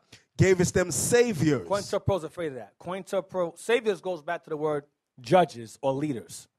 That's what a savior is. You men here are grooming yourselves in this truth to become potential saviors or judges of your people, as Solomon was, as David was, as Joshua was, as Caleb was, Mattathias was, Maccabees was. That was your job. That's your goal. And the sisters, their job is to support the saviors. That's your objective. That's your job. That's your mission. And bring forth more saviors. That's your job. That's your objective in time. To mass produce an army. That's your sister's job. To mass produce. I'm not saying that's your only job. I'm going to get it twisted. But in time, that is your objective. Our sisters love that, by the way. I want to prep myself. Let me fix myself. That is your objective. Because our women, they love that. They would be made fun of and kill themselves if they couldn't do that. Hey, you remember in Egypt, Deacon, I turned that. You remember what Pharaoh was doing? Pharaoh said, listen, we got to, remember he was trying to kill all the saviors. Yeah. He said, all the male childs, we going to kill all the male childs. Make sure any male child born, kill them. You understand? Even, that's the same thing they're doing today, but they're doing it through science and surgery. Feminizing them also. Right. Gay. But the same thing they're doing today, even with when they say, listen, these people is multiplying too much. You know what? Any male child born, we gonna kill them. So the same thing today, man. Right, but ain't sterilization is police brutality, one or the other, or effeminizing them, or rigged juries in jails. Right. Give me 1 Ezra 5 and 72. The book of 1 Ezra, chapter 5 and verse 72. But the heathen of the land, lying heavy upon the inhabitants of Judea and holding them straight, hindered their building. The temple, go ahead. And by their secret plot. By their what? And by their secret plots COINTELPRO, FBI, secret plots, go ahead. and popular persuasions. And popular persuasions. That word up, please. Persuasion definition as well. Go ahead. And commotions. Popular persuasions. They're popular persuasions and commotions. Rallies. Go ahead. Marches. Go ahead. They hindered the finishing of the building all the time that King Cyrus lived. So they were hindered from building for the space of 2 years until the reign of Darius. So they hindered the building of the temple with Zerubbabel and Joshua for 2 years because of their secret plots and plans to stop us from building. The first thing I want is urban. Now, we mentioned earlier about a group known as the apologetics. There's a number of them that are coming, a particular group coming against us, right? Now, there has two groups. You have apologetics, then you have another part called urban apologetics. Now, let's go back to the 60s. Back in the 60s, you had white schools and you had colored classrooms. White water fountains, colored water fountains. Black people sit in the back of the bus, white folks sit in the front. Y'all follow what I'm saying? You're listening. Urban, in relating to or characteristic of a city or town. So the first definition for urban is city life. Town, that's what the word means, city or town. So I'm pretty sure most apologetics live in the city, right? Or a city, right? So we have to scratch that because it can't mean urban because we have a group called urban apologetics. And it just so happens that the majority of members in this urban apologetics happen to be black folks. Now, we're all one in Jesus. But somehow there's an urban apologetics and an irregular apologetics. Read the next definition of urban, please. Fancy words for, watch, next one. Denoting or relating to popular dance music of black origin. So it says, denoting or relating to popular dance music of black origin. So when it has a black origin, it's urban. You understand? Urban relates to black. That's what it relates to. It can't be referring to dance music. Why are they called urban apologetics? Or white folks will say things like, oh, it's in an urban area. That's referring to black communities. So you have apologetics, and then you have urban apologetics, which means it's segregated. We're BHIs, but you have black apologetics. Yeah, but we're all one in Christ Jesus. Why aren't you all apologetics? What's the urban for? But you have more blacks in that group, so they're the urban group. Why? Aren't you all one in Christ Jesus? So I'm showing you that there's even racism and hypocrisy and segregation in their own nonsense. In their own nonsense. They're the niggas among the... Right, they're the Negroes among the apologetics, right. One more time, I missed something. I missed that one. That's the part I wanted. Right there, it says, denoting popular black culture in general. That's what urban means. So when you have urban apologetics, it's black cultured, that's what it is, black apologetics. So ain't no white segregation. There's white folks in it, but it's majority blacks. Right. The point is that they understand the dumb Negro. That's sitting there. He's sitting there. He don't realize that his own group is segregating him. Right. His bias against him. Yep. He's in a separate graveyard. Yep. He go to Camilla, he'll be put on the nigga side. That's basically what they're saying. You can't be buried with us. Read 73 again. 73. The book of 1 Ezra chapter 5 and verse 73. And by their secret plots and popular persuasions. Stop. Give me persuasion. Popular persuasions. Read the second definition. Persuasion. A belief or set of beliefs, especially religious or political ones. Especially religious or political ones. Go down some more. Click that. Translations. Go to right there. Go to a group or sect. A group or sect holding a particular religious belief. Synonyms. The synonyms. Group, grouping, sect, denomination. Denomination. That's a persuasion. A denomination is a persuasion. Christian denominations are popular persuasions. Go ahead. Party. Like politics is also a persuasion. Camp. Side. Faction. Affiliation. School of thought. Belief. Creed. Credo. Faith. Philosophy. Which is apologetics. So now go to what I posted, what the brother posted. Read that. There's brother named Ron Shields posted this on Facebook for brothers to be aware of. Read what it says. Peace and shalom, family. We will be at the Christian Apologist Truth Summit event today. So he's going to be sitting there watching. He's going to go there to see what they're pushing. Watch. Go ahead. At Macedonia Baptist Church, 521 MLK Drive, Cartersville, GA 30120. Go ahead. There are some lectures that we will be sitting in on that would interest you. So he's going to sit there and watch what they say. So he's going to sit there and watch them discuss this. Watch. 11 a.m. to 11:50 a.m. is Christianity, the white man's religion? Yes and no, because it comes from Babylon and they adopted it. So the answer is today, yes. Go ahead. 12:50 to 1:40 p.m. Who are the Hebrew Israelites? Us. And how should Christians respond to them? Don't. Next one. 1:40 p.m. to 2:30 p.m. Consciously unconscious. The black, quote, conscious community and the truth. They're all in the same category. They both hate the Bible, so they should be friends with them.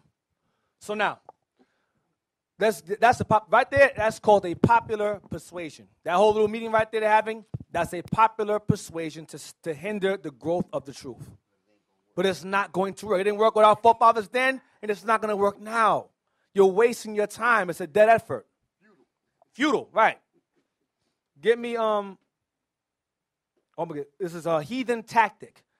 Now, IUIC Dallas did a video called Back to the Drawing Board. Scoffer, Back to the Drawing Board, something along those lines. And there's, once again, the same group again, came with a bullhorn. Yeah, you guys, John 16, Galatians 2, you hate, blah, blah, blah. Disrupting the teaching of brothers in Dallas. So the brother said, okay, fine, I'm going to deal with you. So as he's teaching, dealing with them, the brother that I was learning was getting confused. Because that was the agenda, to confuse him. He said, aren't you both using the Bible? He started getting confused. So he goes, give me Sirach 11, verse 7. Get that real quick? So the brother in our camp goes, give me Sirach 11, verse 7. You guys believe in the Bible, but you're doing this wrong. You're violating this. This is what he said there was a Jake and an Edomite arguing back together. You know, the heathen and his pet arguing together. And, of course, the Jake was more bold and outspoken than his master was. Master sitting there watching, of course, sitting there watching his work, you know. A watchdog. Right.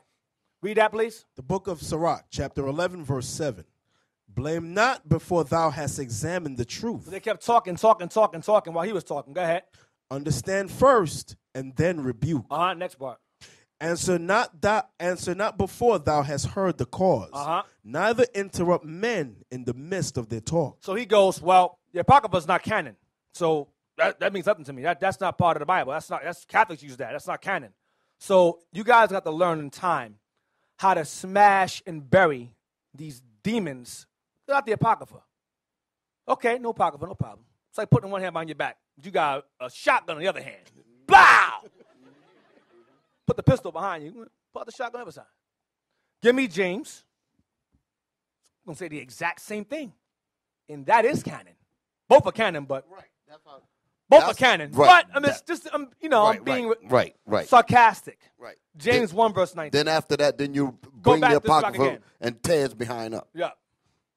James 1, verse 19. The book of James, chapter 1 and verse 19. The heathen tactic with them is this. And they do this amongst all the camps now. They attack our camp. They attack another camp in California. What they do is they come with the bullhorn and they talk over you to drown out the teaching of those who are learning. That's their agenda. They with the bullhorn. Jesus is love. God is love. You guys are hatred. Blah, blah, blah, blah. And they try to drown you out and they just keep rambling. That's what they do. But they ain't drowning out the drug dealers. They're not. They ain't drowning out the murderers, the gang fights, the shootouts. They ain't beat dealing up. with none of that. They'll get beat up. James 1, verse 19. That's why. They know what to deal with. James 1, verse 19. The book of James, chapter 1, verse 19. Wherefore, my beloved brethren, let every man be swift to hear. Every man be swift to listen. Go ahead. Slow to speak. Shut up. Stop talking. Slow to speak. Go ahead. Slow to wrath. Don't get so angry. Don't get so riled up. Jump to verse 26. Now, this is actually worse than Sirach 11, verse 7 and 8. Watch this. James 1, verse 26. If any man among you seem to be religious. If any man among you seems to be, because he's not really, but they seem to be religious, meaning they seem to fear God, seem to worship God. Go ahead. And bridleth not his tongue, And keeps talking while you're talking, running his mouth while you're running your mouth while you're talking. Go ahead. but deceiveth his own heart. Meaning he doesn't believe what you're saying. He just wants to run his mouth. His mind's already made up. He deceives his own heart. Go ahead. This man's religion is vain. Boom. Your religion is garbage. When you keep running your mouth, talking, while I'm talking, the Bible's coming out, your religion is void of truth. Deacon. It's garbage. So now, Surah 11 verse 7, you just got buried. That's put that to the side. This is worse. So the tactic of talking proves that your religion is garbage. 26 again, 26. James chapter 1 verse 26. If any man among you seem to be religious, and bridleth not his tongue, but deceiveth his own heart, His mind's made up already. this man's religion is vain. His religion is garbage. Next verse. Pure religion Your religion that's not vain, go ahead. and undefiled before God and the Father is He's this: going to explain a pure religion. Go ahead. to visit the fatherless and widows in their affliction, Go ahead. and to keep himself unspotted from the world. So if you celebrating New Year's, Thanksgiving, Christmas, eating unclean food, you are spotted in the world. The Bible says keep yourself unspotted from the world. So if Christians do what the heathens do, you're not unspotted from the world. Your religion is vain. It's garbage. You ask them, do you celebrate New Year's? They're going to say, yeah. Or they'll lie and say, I don't celebrate New Year's. I spend time with my family around that time. Okay, so you celebrate it then. Because you're in the audience of it. You either do or don't. So Christianity keeps you spotted in the world, not unspotted. So verse 26 buries the whole thing of using the bullhorn and talking and trying to interrupt things. It says their religion is vain. And it says be slow to speak back in verse 19. Meaning listen and be slow to speak. If you're dealing with Esau and you're trying to correct them with the Bible, that's a futile attempt, period. Yeah. There's no need to even trying. Now, Lord, I know they don't like me saying that, but that's what the Bible says. That's in Psalms 58:3. That's where that's written. Now, could I get that real quick, Deacon? Yeah. Just real quick. Let me just show you this here. You just have to just give them the scripture that cuts them, and that's it. I'm not trying to win them over. I'm not trying to get them to agree with me. They're my enemy when I come to teaching this Bible. I have nothing to say to them but the judgment from the Most High. That's it. The only people that I'm interested in teaching is my people. Read. The book of Psalms, chapter 58 and verse 3. The wicked are estranged from the womb. They're born Satan. Go ahead. They go astray as soon as they be born, speaking lies. You cannot straighten out a snake. When it bites you, its purpose is to kill you. Go ahead.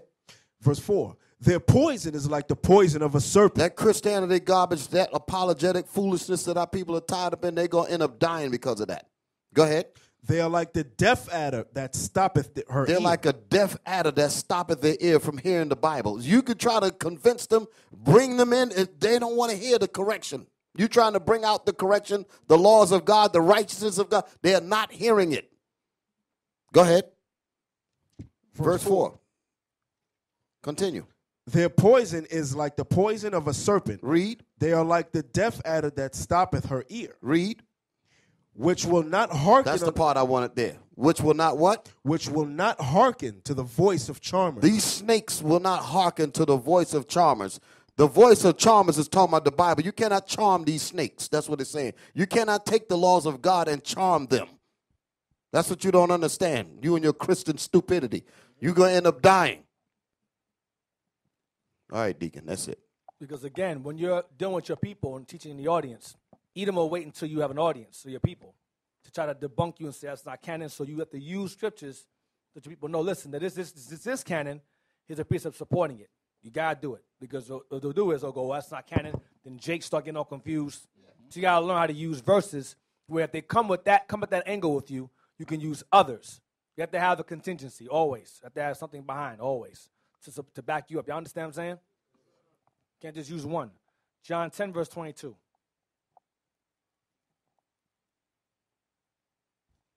The book of John, chapter 10 and verse 22. And it was at Jerusalem, the feast of the dedication, and it was winter. This is Hanukkah. Go ahead. And Jesus walked in the temple in Solomon's porch. Then came the Jews. 23 again. 23 again. And Jesus walked in the temple in Solomon's porch. Solomon's porch, which is before the temple. So now, give me Leviticus 23 and verse 34. Because the argument is that Christ did not keep dedication. He just walked in the temple. I don't know how you get that from. They were observing the feast there in the temple. Leviticus 23, verse 34. The book of Leviticus, chapter 23 and verse 34. Speak unto the children of Israel, saying, the 15th day of this seventh month shall be the feast of tabernacles for 7 days unto the Lord. On the first day shall be an holy convocation. Ye shall do no servile work therein. First day of the Sabbath. Go ahead. 7 days ye shall offer an offering made by fire unto the Lord. On the 8th day shall be an holy convocation unto you. And ye shall offer an offering made by fire unto the Lord. It is a solemn assembly, and ye shall do no servile work therein. So the 7 days, that's it. Yep. So 7 days shall you work, and the 7th day is also a Sabbath. The last day is a Sabbath as well.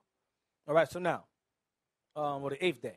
So now let's get John 7 now. No, 1 Peter 2, verse 21. 1 Peter 2, 21.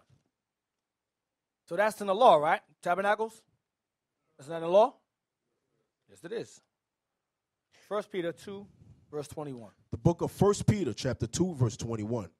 For even hereunto were ye called, because Christ also suffered for us, leaving us an example that ye should follow his steps. Right, do what he did. Go ahead.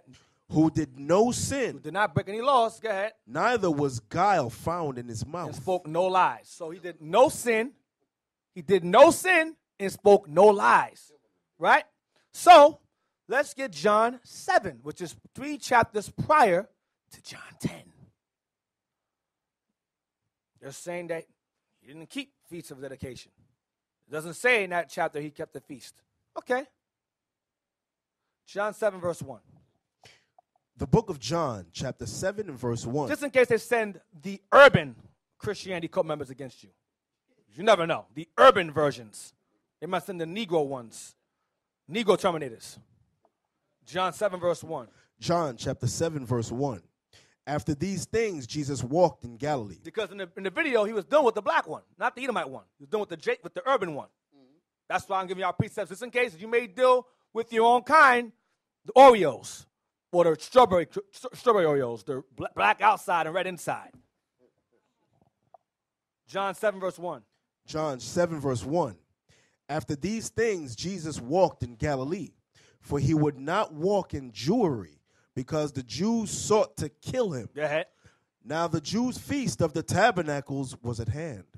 His brethren therefore said unto him, Depart hence, and go into Judea, that thy disciples also may see the works that thou doest. His family was saying, his brothers were saying, don't you go up to the feast and do some miracles over there. Go ahead. For there is no man that doeth anything in secret. What you hiding for? Go ahead. And he himself seeketh to be known openly. Read verse 4 again, like this verse. For there is no man that doeth anything in secret. Go ahead. And he himself seeketh to be known openly. So you got a dude that's on YouTube that's blasting us, correcting us, and they don't show their face. That's cowardice. You want to be known openly, but you hide yourself. You're not truthful. You're coming falsely. You're a coward, and you're a waste of time. Read verse 4 again. Deacon.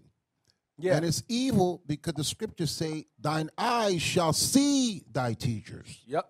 That's according to prophecy. That YouTube hiding your face, there's an agenda behind it. Yep. Well, they know they're not the teachers. That's why they don't show their face. Right. Read on. John 7 and 4. For there is no man that doeth anything in secret, and he himself seeketh to be known openly. If thou do these things, show thyself to the world. If you real, his family's testing him. If you real, show yourself to the world. What you hiding for? His brothers, watch. Read on. It's going to tell you why it says to him. Go ahead. For neither did his brethren believe in him. They didn't believe in him. Yeah, his own brothers and sisters like, yo, you lying, bro. You ain't who you say you are. You lying. You ain't. And that's their big brother. You, Christ? Pfft, Negro man, please. I fixed you up. You felt the, that's how you felt the ladder, and I put a band on your leg. You a son of God? Get out of here, man. We got the same parents. They didn't believe him. Go ahead. One eventually does, but they didn't believe him. Go ahead. It was James. Go ahead. Then Jesus said unto them, my time is not yet come, It's not my time yet. Go ahead. but your time is always ready. You can always go and teach. My time, you can go and teach if you want to. He's going back and forth with his siblings. Go ahead. Verse 7, the world cannot hate you, but me it hateth, Uh-huh. because I testify of it, that the works thereof are evil. That's why I can't go over there like that. Go ahead. They're trying to kill me. Go ahead. Go ye up unto this feast. I go not up yet unto this feast, Uh-huh. for my time is not yet full come. Go ahead. When he had said these words unto them, he abode still in Galilee. But when his brethren were gone up, then went he also up unto the feast. He went there to the feast. Go ahead. Not openly, But secretly, go ahead. but as it were in secret. Like he said he was. They were trying to kill him. Go ahead. Then Jesus sought him at the feast and said, Then the Jews sought him at the feast. Then the Jews sought him at the feast and said, where is he? And there was much murmuring among the people concerning him. For some said, he is a good man. Others said, nay, but he deceiveth the people. Go ahead. Howbeit no man spake openly of him for fear of the Jews. Fear of the elders that wanted to kill him. Go ahead. Now about the midst of the feast, Jesus went up into the temple and taught. Stop. So Christ, the point is that he was present at the feast. It doesn't say he was observing it. It says he was present there. Now, watch this. Give me Exodus 34:18. So when you're present at the feast, what are you doing? You're observing it. That's what the law tells you to do. It tells you to be there. So when Hanukkah took place and he went into the temple, where was everybody else? In the temple observing the feast. Exodus 34, verse 18. The book of Exodus, chapter 34, verse 18. The feast of unleavened bread shalt thou keep.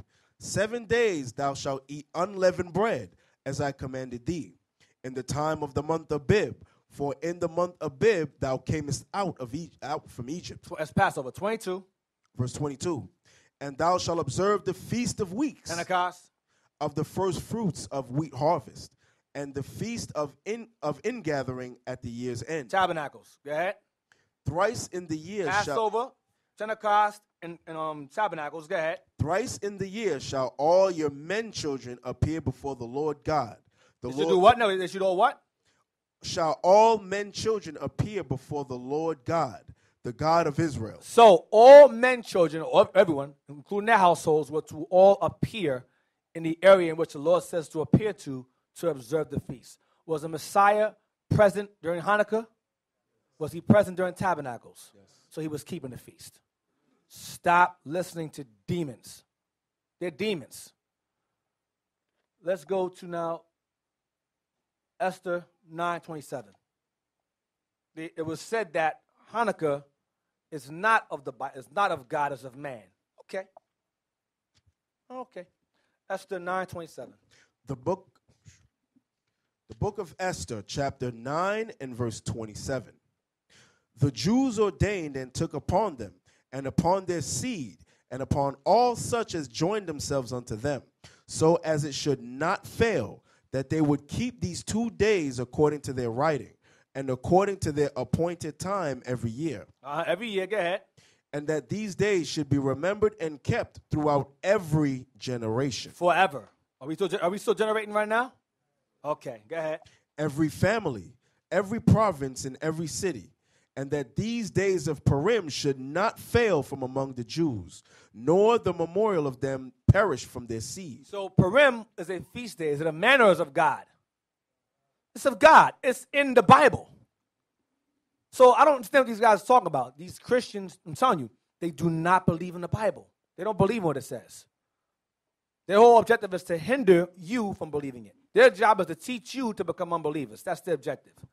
To turn believers into unbelievers. That's their agenda entirely. And do what thou wilt. Satan's law. Hey, let me say one more thing. Yeah. I had a person challenge me at work about the Hanukkah, because I told him I don't deal with that. I don't deal with Christmas. I deal with Hanukkah. He said the same thing. He said, where did you get that from? So at that moment, an Edomite comes in. I said, I got it from them. He had the yarmulke on. He had everything. I said, I got it from them. So I stopped the man because I wanted him to say, he says that it's fake, that we made it up. I said, so you telling me all these people that you've been seeing doing this on Eastern Parkway, they're liars? You should have saw his face. Because they were comfortable telling me that I'm following it is fake. But when you stop that shiny white man with that yarmulke on his head that's singing Ava Nagila, all of a sudden it was like, whoa. The shiny white man. Okay?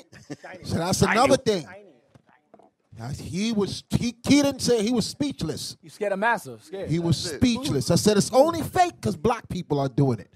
So it's the same thing with those Christian apologetics. Why do you not go up to them who are ruling in the Middle East and controlling the entire planet and tell them what you following is fake? And where you got it from and why you made it up? Hey, he would never tell that story. Hang him. I want to read one scripture, goes with what you just say right there. Because I want you to go to Matthew 18 and start at verse 18. Because who set up Purim? Who set up Purim? Purim. Mordecai set it up, right? Our forefather. That's it. All right? He set it up, right? Also, the dedication. Who set that up? The Hasdians, the Assyrians, the Hasmoneans. Judah Maccabees and those brothers, they set that up. Okay, which at that in the time when Christ was walking earth, they were the Pharisees. Okay, so these men, they set up these high holidays and they say for us to keep it. Was they great men? Absolutely. Was the Lord dealing with these men? Yes, he was. Okay, so read this scripture right here. The book of Matthew, chapter 18, verse 18. Verily I say unto you, whatsoever ye shall bind on earth shall be bound in heaven. And whatsoever ye shall loose on earth shall be loosed in heaven. Read on. Again I say unto you, that if two of you shall agree on earth as touching anything. So you say if two of you come together and you agree on earth touching anything, read on. That they shall ask, it shall be done for them of my Father which is in heaven. Because anything we say, you understand, the Most High, he agree with it. You understand? That's why he got it written here in the Bible. So our forefathers set up high holy days and said, listen, you'll keep these feast days and so forth. The scripture said whatever is bind on earth is bind in heaven. All right? So the Most High allow that. He allows that. Why? Because our forefathers, they were great men. So the Most High allowed that, man. All right? Can I turn? Get Black Panther, Wikipedia. Black Panther comics. Now, Black Panther comics came out around the same time in the 60s by Jack Kirby and Stan Lee. These are the two Edomites were the creators of Black Panther. But they didn't get Black Panther from the group, our brothers, Black Panther. This predates right there. Black Panther predates, his Black Panther predates the Panther Party, 1966. Black Panther is a fictional superhero. Hold on, is a what? Is a fictional superhero. Emphasizing the fictional. He's fictional superhero. Go ahead. Appearing in American comic books published by Marvel Comics. The character was created by writer-editor Stan Lee and writer-artist Jack Kirby. That's the old guy in all the movies, the old white dude, Stan Lee. Go ahead. First appearing in Fantastic Four, number 52, July 1966. In the Silver Age of comic books. The Black Panther's real name is T'Challa. His father's name is T'Challa. T'Chaka. Go ahead. King and protector of the fictional African. King and protector of the fictional. Go ahead. African nation called Wakanda. Along with possessing enhanced abilities achieved through ancient Wakandan rituals. T'Challa also relies on his proficiency in science, rigorous physical training, hand-to-hand combat skills, and access to wealth and advanced technology to combat his enemies. Right, T'Challa, go ahead. Black Panther is the first superhero of African descent in mainstream American comics. He's the first black comic book hero. one of the, it says first. He's the first one. Go ahead. And you had Static Shock after that. Luke Cage came afterwards. Go ahead. Having debuted years before early African-American superheroes, such as Marvel Comics' The Falcon. So he came before Falcon also. Go ahead. 1969, and Luke Cage, 1972. Uh-huh. Or DC Comics' John Stewart. That's Green Lantern. He came before him also. In the role of Green Lantern, 1971. Mm-hmm. The Black Panther storyline, which ran through 13 issues of the Jungle Action series. Damn, Jungle Action. He's part of Jungle Action series. Go ahead. Numbers 6 through 18 is considered to be Marvel Comics' first graphic novel. Mm-hmm. In one storyline, the Black Panther mantle. Go down. I don't care about that stuff. Go down. Concept and creation. The Black Panther's name predates the October 1966 founding of the Black Panther Party. See, it predates it. It was in July. That came in October. The Panther. So Black Panther comes before the Panther Party. Go ahead. Though not the Black Panther logo of the party's predecessor, the Lowndes County Freedom Organization, nor the segregated World War II Black Panthers. So you have black folks called World War II Black Panthers, the Tank Battalion. You have Black Panthers in World War II, black folks called Black Panthers. Go ahead. He is the first black superhero in American mainstream comic books. Very few black heroes were created before him, and none with actual superpowers. Damn, he ain't have no powers. Blank man. Yeah, blank man, all right. Handicap man. Go ahead. These included the characters in the single issue, low distribution, all Negro comics. So we had our own, so all Negro comics. Go ahead. 1947, go ahead. 1947, Waku, Prince of the Bantu. Stop. So you had an all Negro comics called Prince of the Bantus. So Jake knows, Edom knows that amongst the Bantus you had Negroes. You understand? It says this is the Negro comics. Waku was one of them, Prince of the Bantus. Go ahead. Who starred in his own feature in the omnibus title Jungle Tales. Here we go again, the jungle. Jungle Tales. Dang. Go ahead. For Marvel's 1950s predecessor, Atlas Comics. All right, go down to beginning in the guest appearance. Beginning in a guest appearance in Fantastic Four, number 119, February 1972. The Black Panther briefly tried using the name Black Leopard. Why? To avoid connotations with the party. See what he did? So they called them Black Leopard for a while to avoid any affiliation with the Black Panthers who came after. Esau was so mad about the Black Panthers, it said change his name to Black Leopard. We don't want them called Black Panther. They were mad. Go ahead. But the new name did not last. Because the group didn't last. The group got destroyed by COINTELPRO and they gave him Black Panther back again. Go ahead. The character's name was changed back to Black Panther in Avengers number 105 with T'Challa explaining that renaming himself made as much sense as altering the Scarlet Witch's name. So right there you see that was his original design. They were going to draw him like that. They was like, nah, we're going to fix it. That looks horrible. Multicolored. Black Leopard right there. So eventually they changed it. In time, they made his son become Black Leopard. Black or Cold Panther or some nonsense like that. Cold Panther. That's what I want. So the point I'm bringing out is that when Black Panther came out, it was before the actual Black Panther Party came out, and they were so upset by the Black Panther movement that they changed the comic book character's name to Black Leopard temporarily to avoid any kind of affiliation or I guess you could say inspiration to that movement or that group. Bring attention to it, right. So let's get Herb. I sent you herb.ash, COINTELPRO Tactics. Yeah, read that. Read the goals. This is COINTELPRO's goals. This is a reviewing of the COINTELPRO Tactics. Read that, number 1. Goals. For maximum effectiveness of the counterintelligence program and to prevent wasted effort, long-range goals are being set. Long range means, like you said earlier, they see ahead. Contingency plans. Okay, if this fails, you have A, B, and C. If A fails, you got B, C, and D. If D fails, you got F, G, H, I. Long range. Go ahead. Number 1, prevent the coalition of militant black nationalist groups. Prevent the coming together of black militant nationalist groups. Go ahead. That's the reason why they hate what they call the 12 tribes chart. Yes. That's the coalition that they're against. Yep. They don't want the tribes to come together. These bastards ain't slick. We know them. Yep. Okay, we understand what they're mad at. Go ahead.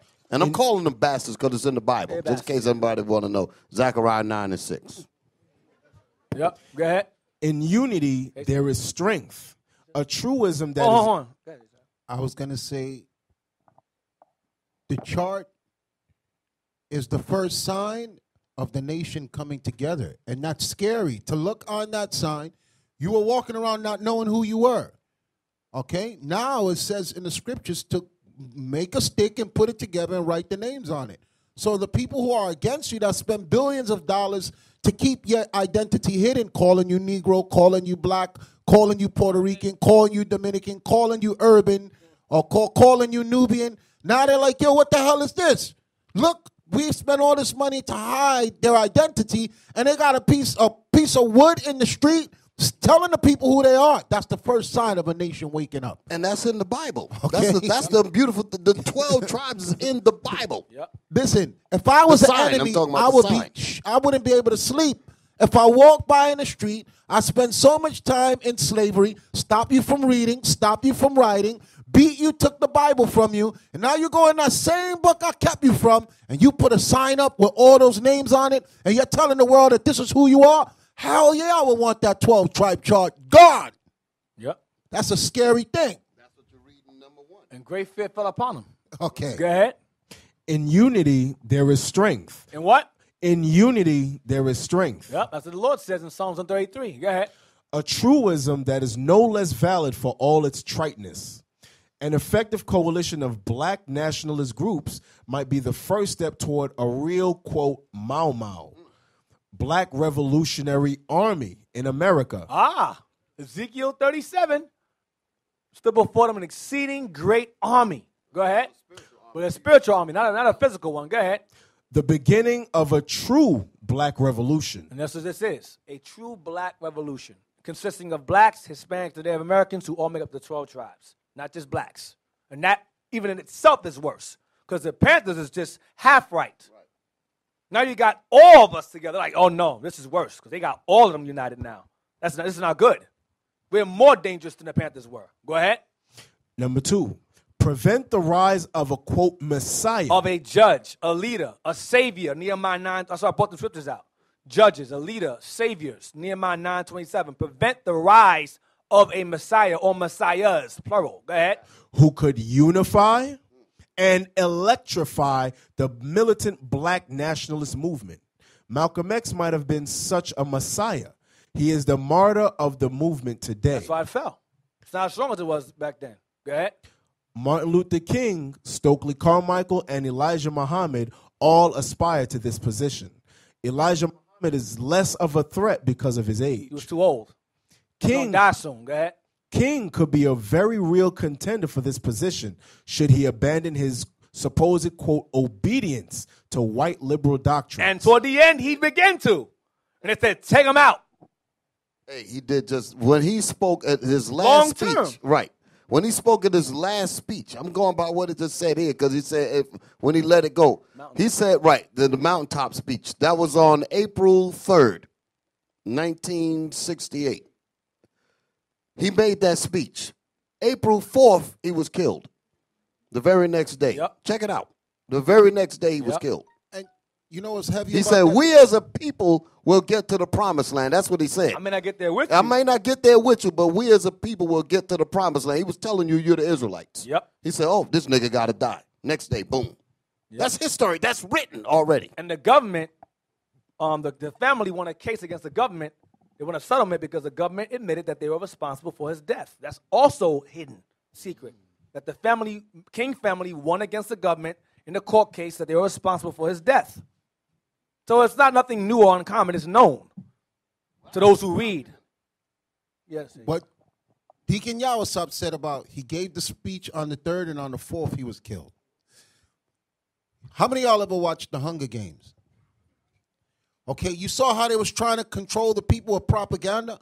Remember when they were speaking, just one old man put his hand up like this with 3 fingers. They grabbed him in front of everybody and just shot him.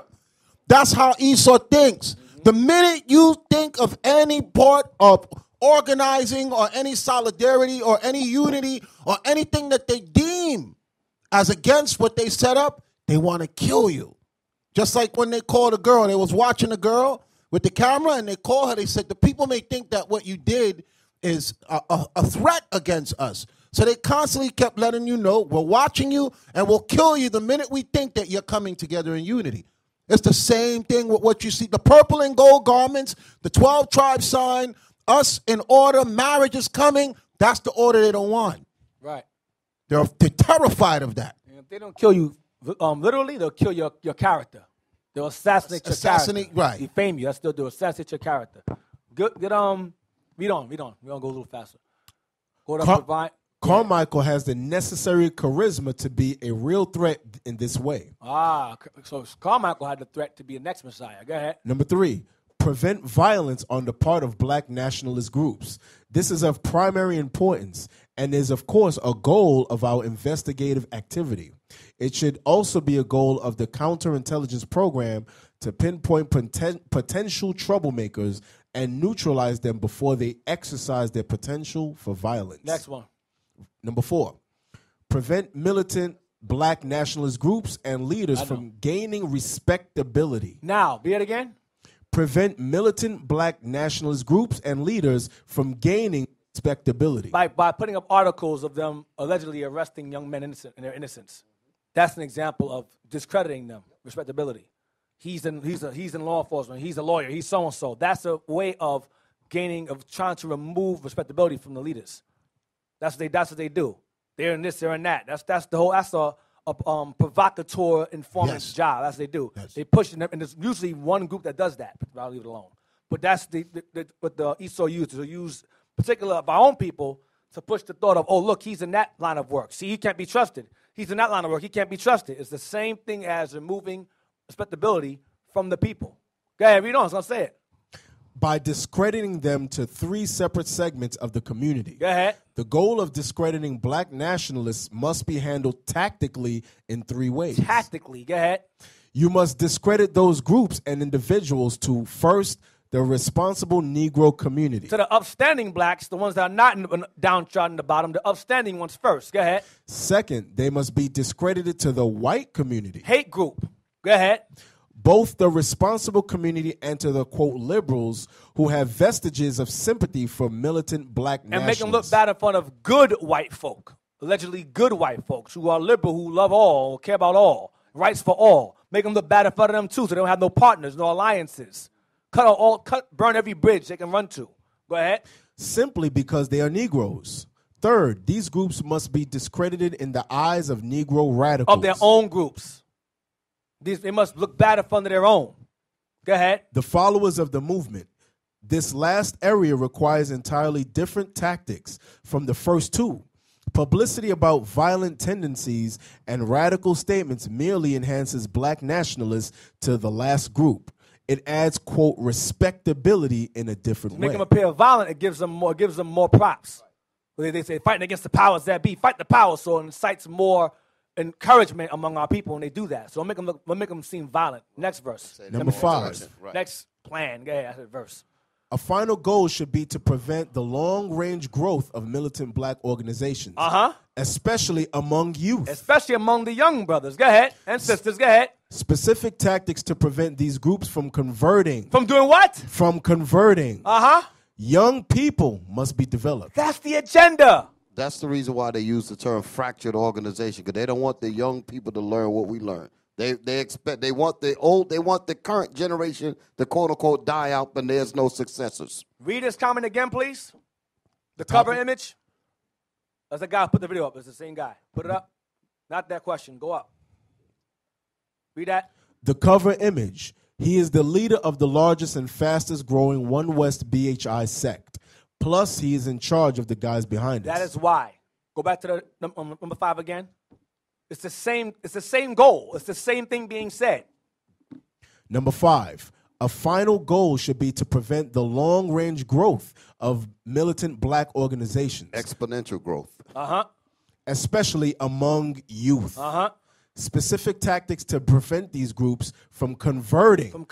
Changing the minds of the people. Go ahead. Young people must be developed. Tactics must be developed, meaning how to stop them. Holding summits, how to stop them, how to respond to them. It's the same thing. Hey, you know it's going to shoot them in the foot. Can we bring back the image that you just had there? Yeah. And look at his words. This is the power of God. It says, why is this guy being used as an image for fake Israelites? Who is he? Aren't there a whole bunch of them? Because there's a lot of Israelite groups. What makes this guy so significant?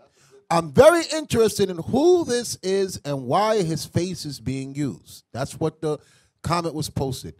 His response, no class, Malone. The cover image. He is the leader of the largest and fastest growing One West BHI sect. Plus, he's in charge of the guys behind us. IUIC Arizona was behind him as a backdrop. Now, watch this. Because they don't understand prophecy and they don't understand God, that's what's going to hurt them. The bishop never, ever says he's the leader of anything. You have other Israelite groups that they tell you this is the leader. You can only get saved through him. You can only get gathered together. You don't see none of our camps saying that the bishop is the leader. The same way Christ never walked around declaring himself leader. What was the government telling Christ? Answer me, are you king of the Jews? What he said, if thou sayest. If thou sayest. So the bishop don't never walk around saying he's the leader of anything. Even if you pull the bishop out of the way, this has grown so strong and so powerful now, it cannot be stopped.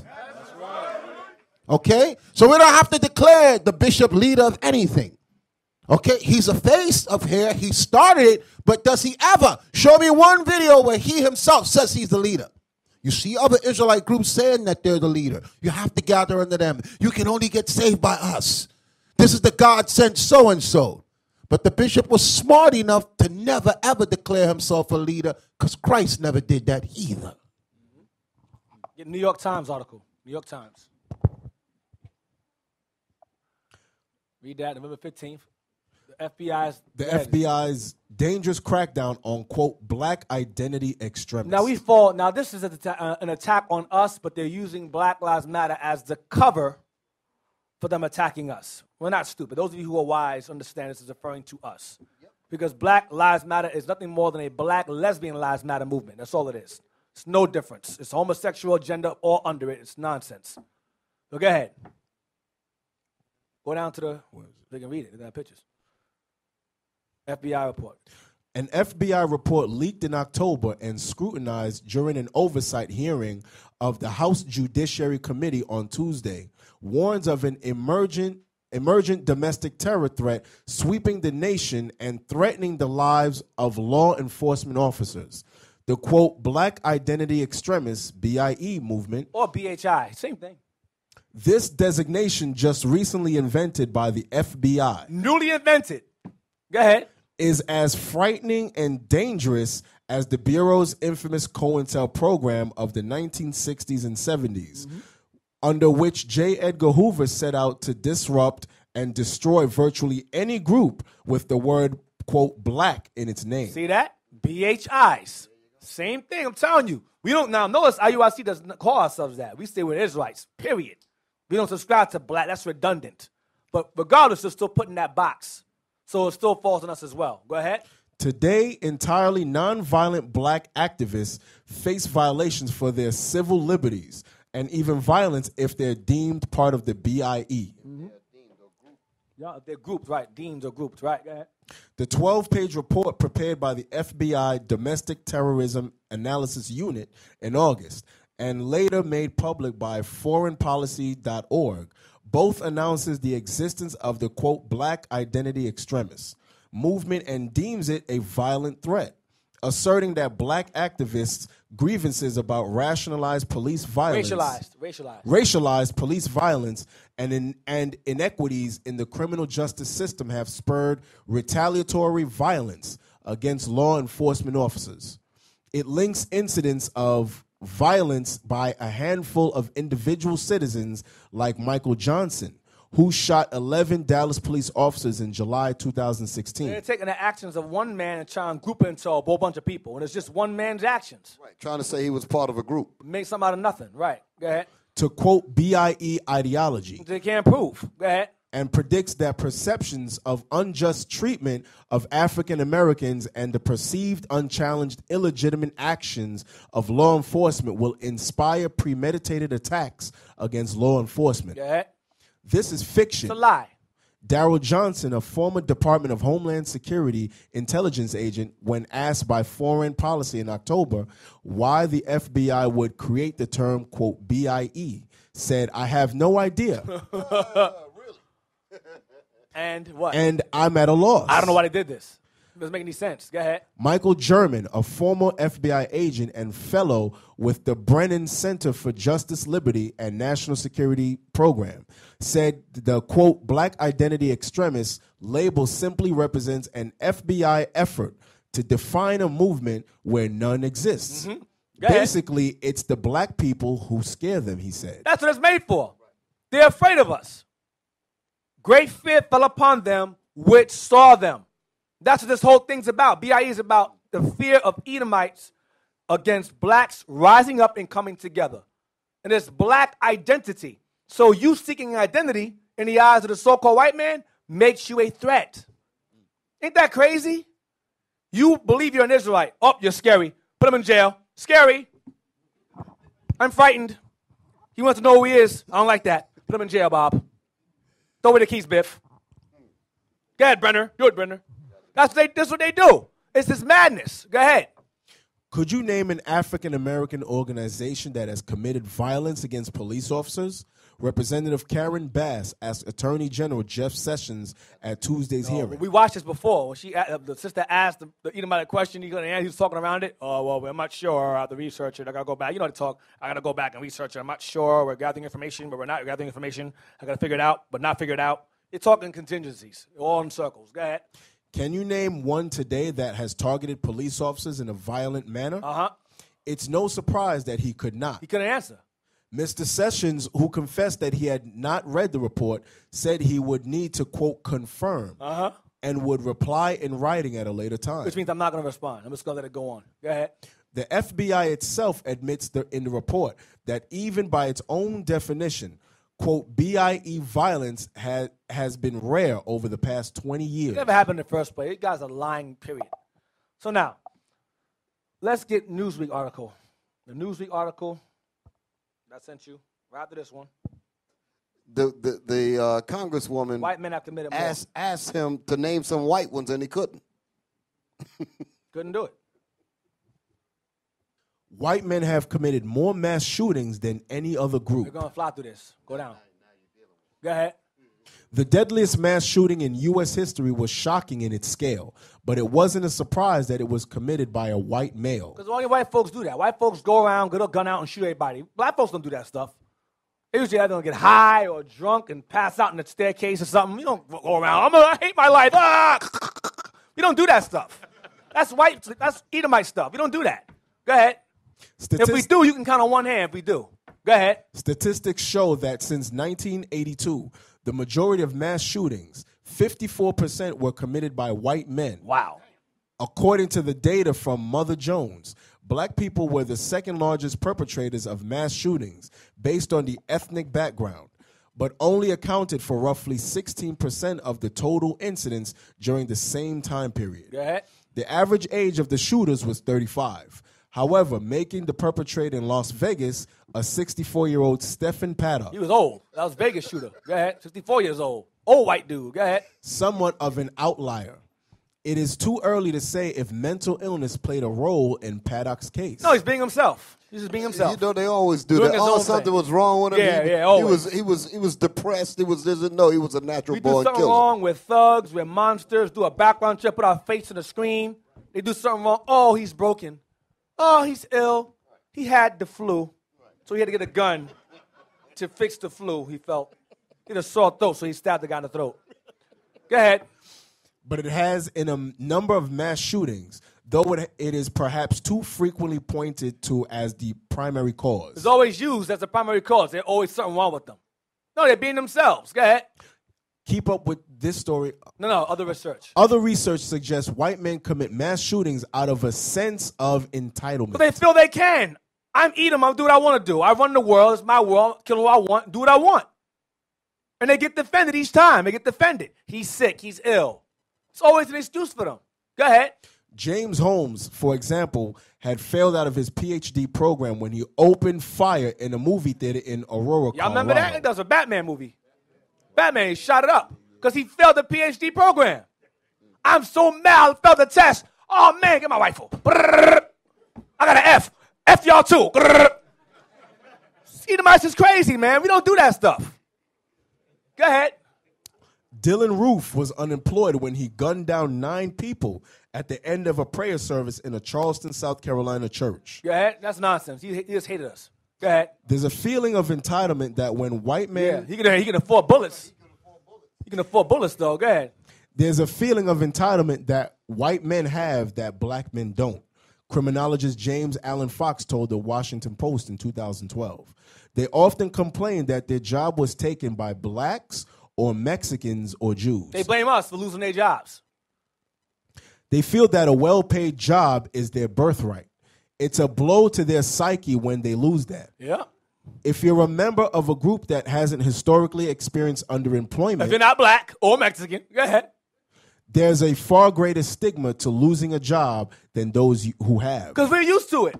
We're used to constant unsuccess and failure. So we've grown, we've been groomed to deal with it. Get a 40, go to the club, get high, watch a movie, hang out with the friends, go sleep around something. We find a way to deal with life. Edom goes, I'm white. I'm not a nigga. This is impossible. The dog died. I'm God, and I'm broke. No. I must kill everything now. That's his mindset. Go ahead.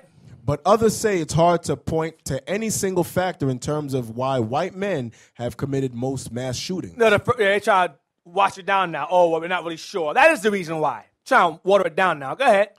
There are pieces to the puzzle, and you put them all on the jigsaw board, and you're still going to have a big hole there.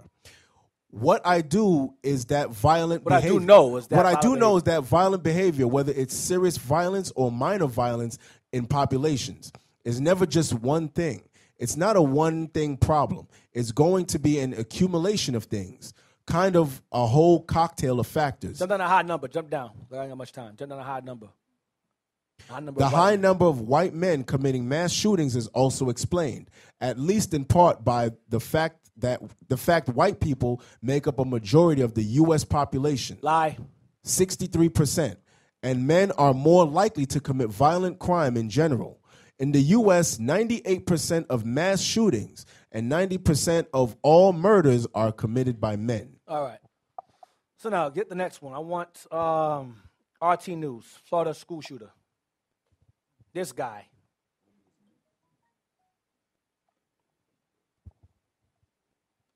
Nicholas Cruz, 19-year-old. Let's see what he did. Police say Florida school shooter confessed. Give details of how he almost got away. Watch this. Go ahead. Watch what he does.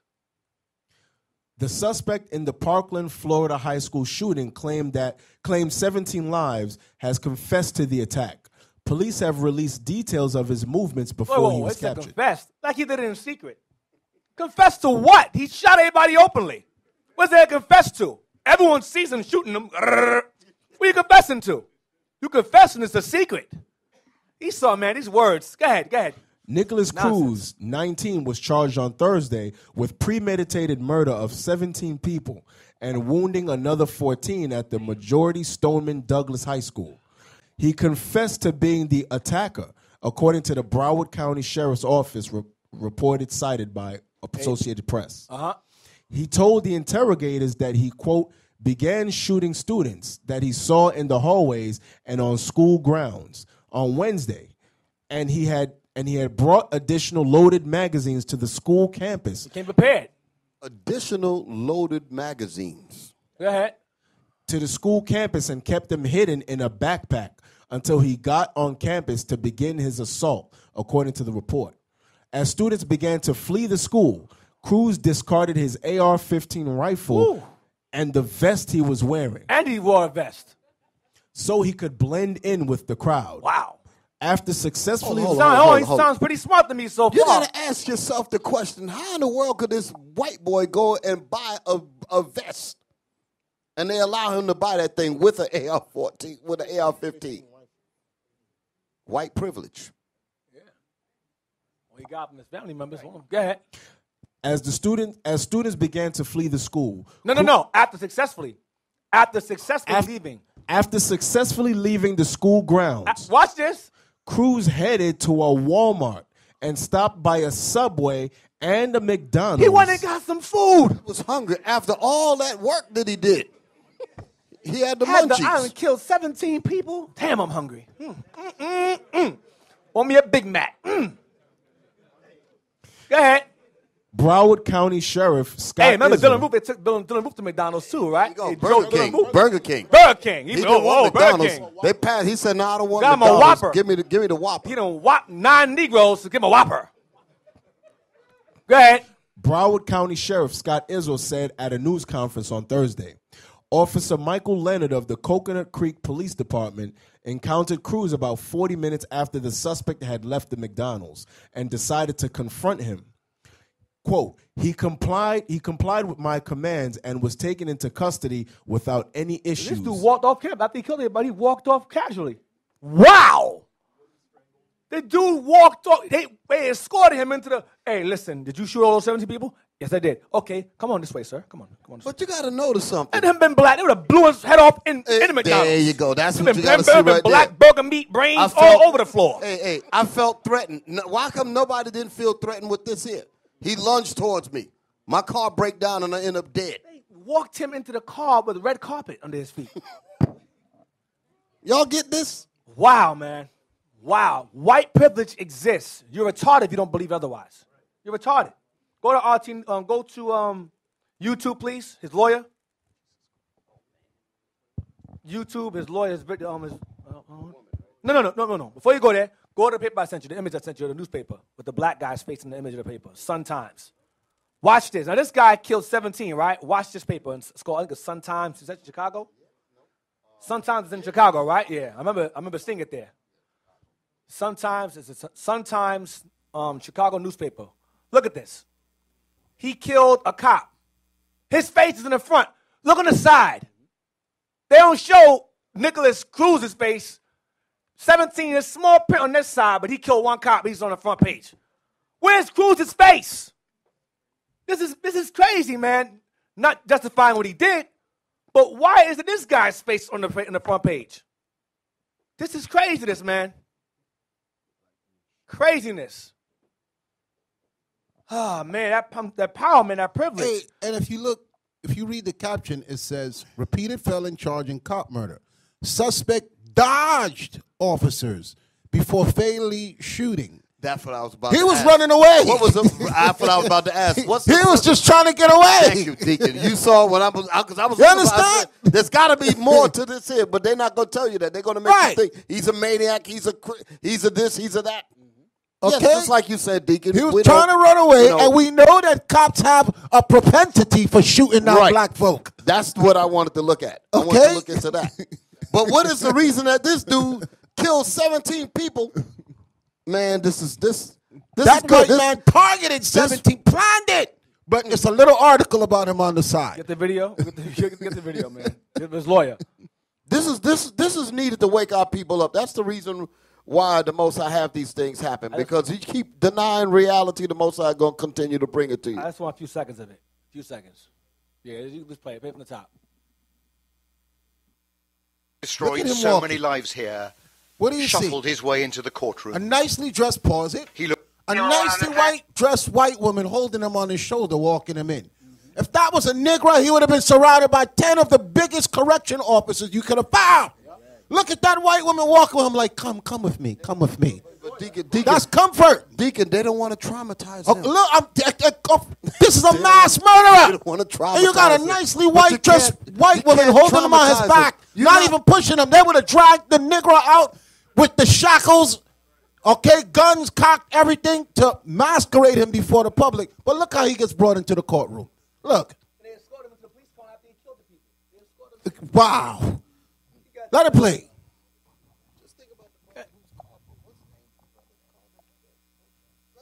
Go ahead. Video from inside the high school captures the terror of pupils. A policeman carrying a survivor to safety amid this Valentine's Day massacre. Other pupils were hiding under desks and in cupboards. Some teachers defending students with their bodies and with their very lives. The shooting itself was filmed on a phone. Too distressing to show in full. The opening gunshots are shockingly loud. And this footage shows the moment a heavily armed SWAT team entered a classroom to reach terrified students. Hands, put your hands up. Please. Put your phones away. Does anybody have bolt cutters? I can get this kid out of the fence. Police radio communications reveal the urgency and the confusion that surrounded their entry into the school. Gary, does he know where the shooter is? We don't know, but we're entering the building, in front of the 13 building 13. One student followed a teacher's suggestion and used a textbook as a shield. And she's like, grab a book. So I took a book. It was a tiny book, but I took a book and I held it. Go to the lawyer. I want to get to the point. Go up. We're further into the video. Forward further, not go back, further to the lawyer. But the lawyer's talking, defending him. Go back. Go back.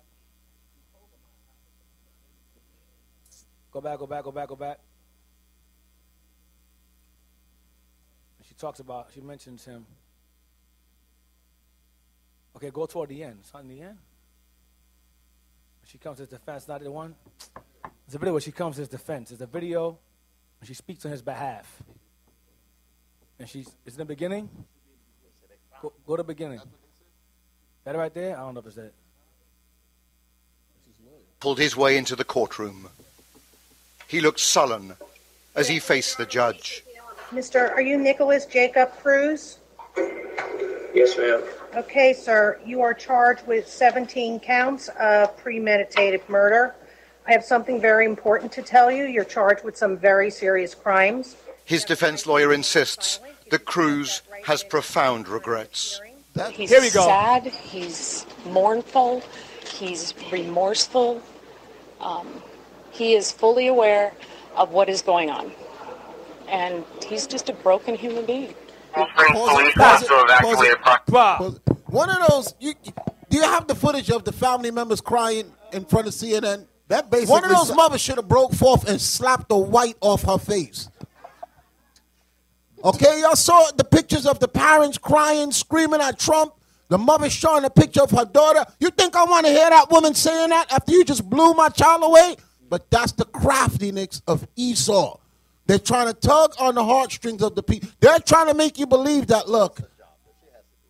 Listen. That's her job. That's why we got to go back to the Bible. In the Bible, that's not justified. You cannot justify the wicked. Okay? There's all this stuff that you see here that's going on in Esau courtroom. That don't work in the Bible. You get put to death. Now, one thing you have to understand is that Edom, they are, I say this, they lack empathy. Right. And what I mean is that when they do something wrong, they find some way to justify it or to put it in the past, to forget it, make you forget about it. That's what they do. It's a lack of empathy. And they share this trait. A lot of them share this trait tremendously. Some have sense enough to know, okay, we deserve this evil that's done to us. But most of them say, no, well, he's broken. Now, let me give you an example of what I mean. There was a black couple. Their child wandered off in the zoo, went into a gorilla cage. They put the father's record. He has a history of so-and-so. The kids wander off. Then there's another history of another white, I think it was a white family, got eaten by a crocodile. The grandfather took him. He vanished off. He got eaten. The grandfather's unknown. No one knows about it. But the black couple, their chihuahuas, the monkeys didn't even kill them. Monkeys, oh, I know you. You Jake. You all right. Well, I got to kill you. You good. You got people. I'll take care of you. But the point is that they took the parents and put their business out there for the world to see from their child simply wandering off. But this bastard here is broken. F is broken. The hell out of here. That's garbage. That's nonsense. But that go back to that supremacy. That's that white supremacy, that white privilege, that red privilege. Give me Habakkuk 1 and 4. That's what it is. When he heard the 17 counts, the woman said that you've been charged with 17 counts of premeditated murder. She said very serious charges. Right. She had to tell because in his mind, that's what I'm picking up. In his mind, it sounded like he was getting more homework. Right. It sounded like oh, you just giving me more homework. That's how the sentences sound to him. Yeah, back at 1 and 4. The book of Habakkuk, chapter 1 and verse 4. Therefore the law is slacked, and judgment doth never go forth. For the wicked doth compass about the righteous. Therefore wrong judgment proceedeth. That's why, if you notice, regarding our people, when you see them commit a crime, whatever, or even not even commit a crime, they get discriminated against. They get harsher judgments or ridicule for a mistake. Whereas Edom can kill 17 people, and he gets escorted into a freaking police car. We show a sign of any kind of attempt of uncooperation. They gun us resistance. Thank you. Yes. They gun us down the street. This dude killed 17 people. Go to Subway and McDonald's and go, "You the guy that killed those 17 people? This is me, sir. Come with me. Come with me. Come with me. Okay. Give me the gun. You did bad, Billy. I hold it for you. Bad, Nicholas. Bad, Nicholas. Good job. Bad, Nicholas. Were they black people? Good job. Bad job. Demons, man. Demons. Give me the next video. Give me the R2 News white nationalist leader. White nationalist. Now that I posted a little later on. Because the white nationalist group had admitted that he was part of them, and he was following them. Then they renege on it and go, "No, I made a mistake." White nationalist. White nationalist leader backtracks on links to Florida shooter Nicholas Cruz. Go down. The leader of the Republic of Florida, a local white nationalist group, who earlier told media the suspect in the Florida school shooting. He'd be a WIE, or white identity extremist. They didn't call him that, though. Go ahead. Was associated with his organization, has now backtracked on his words. So he admitted and said he was part of them. Now he's saying, no, he wasn't part of us. Go ahead. Jordan Jareb, the leader of the Republic of Florida, ROF, group, told AP and Anti-Defamation League NGO on Thursday that 19-year-old Nicholas Cruz, who has been identified as the shooter that killed 17 people and injured 14 others at the Majority Stoneman Douglas High School in Parkland on Wednesday, had participated in ROF's paramilitary drills in Tallahassee. During the shooting, Jareb said Cruz, quote, acted on his own behalf of what he just did, and he's solely responsible for what he just did. That's his business. We ain't telling him to do that. Go down. Hours after the story was picked up by numerous media outlets, Jareb denied the connection in an expletive-laden post on Gab, a social network associated with far-right groups. Alt-right, same thing. Far-right, alt-right, same thing. Go down. There was legit. There was a legit misunderstanding because... This is his response regarding Nicholas Cruz. Go ahead. There was a legit misunderstanding because we have multiple people named Nicholas. Come on, man. Come on. One Nicholas killed 17 people that day. How you confused about which Nicholas it is? These guys are liars, such liars, man. Read. There was a legitimate misunderstanding because we have multiple people named Nicholas in ROF. And I got a bunch of conflicting information, and I have not slept for like 2 days. Oh, my gosh. Go ahead.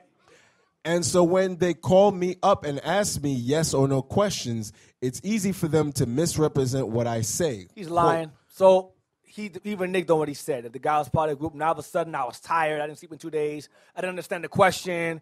He's not part of our group. Come on, man. Hey, when somebody with Israel United in Christ got in trouble, they didn't call us and ask us no questions. They went straight to Facebook. They looked for our pictures and plastered it up on the news and on YouTube. Thinking. This guy here was openly, they say he was a part of it, no picture, no nothing. And not only did the media do that, our own black Israelite brothers did the same exact thing. Right. They're doing the same thing. Anything happen with any person from IUIC, they don't care. They go straight to Facebook, and I'm talking about the top leaders of their group. They go straight to Facebook, they look for news articles, and right away, the first, not these white people, these black people who say they're Israelites are the first ones to go to YouTube and to the media to create a campaign to destroy what we build. Those Negroes are urban apologists to say they're no different from vocab and the rest of them Europeans that's trying to attack us. Same thing, yep. Give me the next video on Black Panther, White Nationalists at the theater. I won't go to 40 seconds. Now, this is Jake's going to it's written the sheet from Hidden Colors, goes to the theater, and when he goes to this theater, I believe, explain it. Mississippi, you find white nationalist groups protesting outside the Black Panther screening at this theater. 40 seconds, go there. All right, go ahead and play it.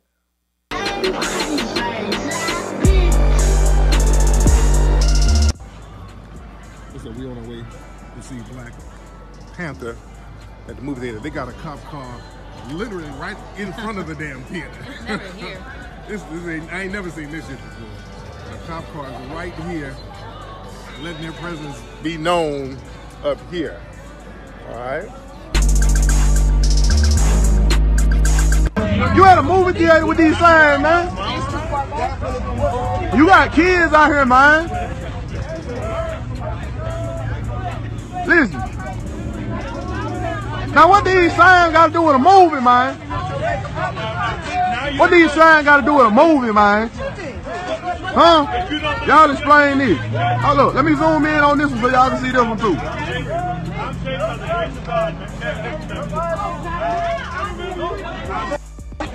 I guess if you watch Black Panther, you seen it.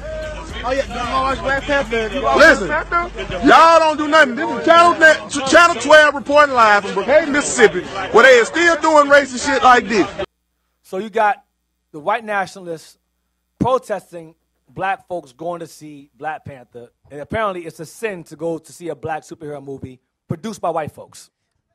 I didn't know. Who knew? Not just white nationalists. Christian white nationalists. Yep. Christian white nationalists. It's so-called Christian. They're apologetics. They peoples. You understand? They are the ones that's out there telling black people, if you go watch this, you're gonna go to hell. Yep. If you go watch go watch a Black Panther movie, you're gonna go to hell. How the hell you gonna go to hell? You go watch a Black Panther movie. Yeah, exactly. It's damn madness. Go to Isaiah 59, verse 1.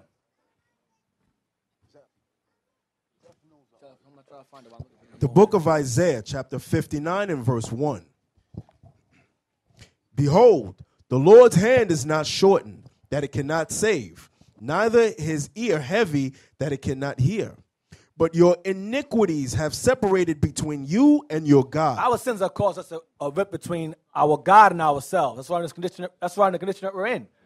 Isaiah 59. Because we sin against our God, so the Most High has put a division between himself and us at this time. Go ahead. And your sins have hid his face from you, that he will not hear. For your hands are defiled with blood. You kill your own people. And your fingers with iniquity. Your lips have spoken lies. Your tongue hath muttered perverseness. Go ahead. None calleth for justice, nor any pleadeth for truth. You don't want justice or truth. Go ahead. They trust in vanity. Money, women, lies. Go ahead. And speak lies. They conceive mischief and bring forth iniquity. Jump down to verse 7. Verse 7. Their feet run to evil. This is us, by the way. Go ahead. And they make haste to shed innocent blood. We kill on our streets. Go ahead. Their thoughts are thoughts of iniquity. Wasting and destruction are in their paths. Among our own people. Go ahead. The way of peace they know not. And there is no judgment in their goings. They have made them crooked paths. Whosoever goeth therein shall not know peace. Go ahead. Therefore is judgment far from us, neither doth justice overtake us. We wait for light, but hold obscurity. For brightness, but we walk in darkness. We grope for the wall like the blind, and we grope as if we had no eyes. We're in darkness. We stumble at noonday as in the night. Even in the daytime, we're still blind as a people. Go ahead. We are in desolate places as dead men. We are in desolate places as dead men. Dead men. Give me real quick. Keep going. It's all right. Verse 11. Keep that in mind. We're in desolate places as dead men. Go ahead. Verse 11. We roar all like bears and mourn sore like doves. We cry, we yell. Go ahead. We look for judgment. We look for justice. Go ahead. But there is none. Acquittal after acquittal after acquittal. Go ahead. For salvation. A deliverer. Go ahead. But it is far off from us. We're too deep in our sin. Go ahead. For our transgressions are multiplied before thee, and our sins testify against us. Our sins testify against us. What we do to each other, the Most High has the heathens do to us. Go ahead. For our transgressions are with us, and as for our iniquities, we know them. Go ahead. In transgressing and lying against the Lord, and departing away from our God. Because at this time, Israel knew better, but we didn't care. We knew better, but we didn't care. We didn't do better. Go ahead. Speaking oppression and revolt, conceiving and uttering from the heart words of falsehood. And judgment is turned away backward, and justice standeth afar off. And read it again. And judgment is turned away backward. We don't get justice. We don't get it at all. Go ahead. And justice standeth afar off. For truth is fallen in the street, and equity cannot enter. It's happening now. Go ahead. Yea, truth faileth, and he that departeth from evil maketh himself a prey. When you teach the word of God, you are made a prey. Now you're a BIE. Now you're an extremist. Preaching the Bible, now you're an extremist. Now you're a terrorist now. Go ahead. And the Lord saw it, and it displeased him that there was no judgment. Go ahead. And he saw that there was no man, and wondered that there was no intercessor. Therefore his arm brought salvation unto him, and his righteousness it sustained him. Go ahead. For he put on righteousness as a breastplate, and an helmet of salvation upon his head. So Paul got it from Ephesians 6. Go ahead. And he put on the garments of vengeance for clothing. Talk about Christ now. It's alluding to Christ. Go ahead. And was clad with zeal as a cloak. Jump down to verse 19. Verse 19. So shall they fear the name of the Lord from the west, and his glory from the rising of the sun, when the enemy shall come in like a flood. What's happening now? They're coming in against us like a flood, flooding us with lies, propaganda, philosophies, these doctrines. It's all lies, the flood. Go ahead. The Spirit of the Lord shall lift up a standard against him. But when they come with the flood, it says the Spirit of the Lord shall lift up a standard against him. Get real quick, 13 verse 2, Isaiah. When they come with the flood, the lies, the Spirit of God shall come up against him to stop it, to stop that flood. The book of Isaiah, chapter 13, verse 2. Lift ye up a banner upon the high mountain. Exalt the voice unto them. Shake the hand, that they may go into the gates. Shake the hand means teach the people, means shake the hand, correct them, rebuke them. Go ahead. That they may go into the gates of the nobles. That they may run to white folks and label us terrorists, extremists. That's going to happen in time. Arrests, killings will happen after a while, and you start bringing forth this word of God. Give me Psalm 60, verse 4, to see what the standard of the banner is. Psalm 60, verse 4. The book of Psalms, chapter 60 and verse 4. Thou hast given a banner to them that fear thee. You have given a banner or a standard to them that fear you. Go ahead. That it may be displayed. Maybe what? That it may be displayed. That it may be published. That may be spoken, displayed for all to see and hear. Go ahead. Because of the truth. Because the truth tells us to. All praises. That it may be displayed because of the truth. Get Jeremiah 51, verse 12. Jeremiah 51, verse 12. The book of Jeremiah, chapter 51 and verse 12. Set up a standard upon the walls of Babylon. That's here. Set up a standard upon the walls of Babylon, which is what? The word of God. Go ahead, display it. Go ahead. Make the watch strong. That's what we're doing in this room. We're making the watchmen strong. Go ahead. Set up the watchmen. Prepare. Set up more teachers. Set up the watchmen that they may grow. Go ahead. Prepare the ambushes. Prepare the battle. Go ahead. For the Lord hath both devised and done that which he spake against the inhabitants of Babylon. By raising Israel up. Now jump down to verse, what do I want? Jump down to verse 24. Verse 24. 25. Behold, I am against thee, O destroying mountain. Still referring to Babylon. Watch this. Saith the Lord, which destroyeth all the earth. Which destroys the earth. Go ahead, Edom. And I will stretch out mine hand upon thee, and roll thee down from the rocks. And bring you down from power. Go ahead. And will make thee a burnt mountain. Make you a what? Make thee a burnt mountain. Was Babylon burned? No, it was not. It was overthrown by the Persians. So is this mountain being burnt here is what? America, Babylon the Great. Next verse. I'm going to say it again. Verse 26. And they shall not take of thee a stone for a corner. They're not going to rebuild it. Go ahead. Nor a stone for foundations, but thou shalt be desolate forever, saith the Lord. So you know it's not referring to ancient Babylon, because Babylon still stands. Iraq still stands. People still live over there. 60 verse 4. Give me 2 Thessalonians 2 verse 7. That the Spirit of God will rise up against them, will raise a standard against them. This is what Paul said in Thessalonians as well. 2 Thessalonians, almost done. 2 Thessalonians 2 verse 7. The book of 2 Thessalonians, chapter 2 and verse 7. This goes in conjunction with the Spirit of God rising up against that flood in Isaiah 59 and verse 19. Go ahead. For the mystery of iniquity doth already work. Yeah, Edom, Babylon. Go ahead. Only he who now letteth will let until he be taken out of the way. He's referring to Rome, all right, which is referring to Edom, okay, which is New Babylon. Read verse 7 again, or America. Go ahead. For the mystery of iniquity doth already work. Meaning at this time, Edom was Rome. Go ahead. Only he who now letteth will let until he be taken out of the way. Most High is going to allow him to the rule until it's time to remove him out the way. Next verse is going to say it. And then shall that wicked be revealed. That wicked is Malachi 1 and 4, the border of wickedness. That's referring to Edom. Because he was ruling at this time as Rome. But in the future, he would rule as America, which is an extension of Rome, or Babylon the Great. Go ahead.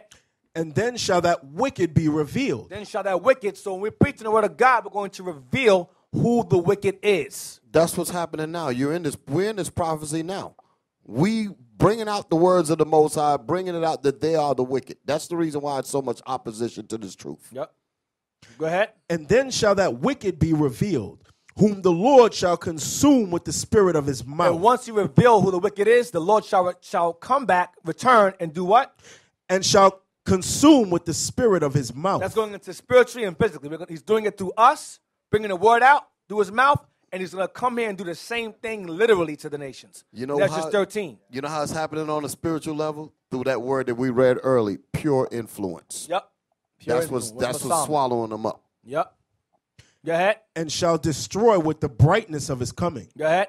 Even him whose coming is after the working of Satan, with all power and signs and lying wonders. All power is his technology, it's his religions, his philosophies, his science. Go ahead. And with all deceivableness of unrighteousness. With all lies of sin. Go ahead. In them that perish. In them that die. Go ahead. Because they receive not the love of the truth. But loved wickedness. Go ahead. That they might be saved. Go ahead. And for this cause God shall send them strong delusion, that they should believe a lie. Christianity, Islam, go ahead. That they all might be damned, who believe not the truth, but had pleasure in unrighteousness. Had pleasure in this world. All right, so now, get me real quick, Breitbart.com, about pleasure in wickedness. Pleasure in unrighteousness. Breitbart.com, LGBT. Yep, that's the one. Thank you.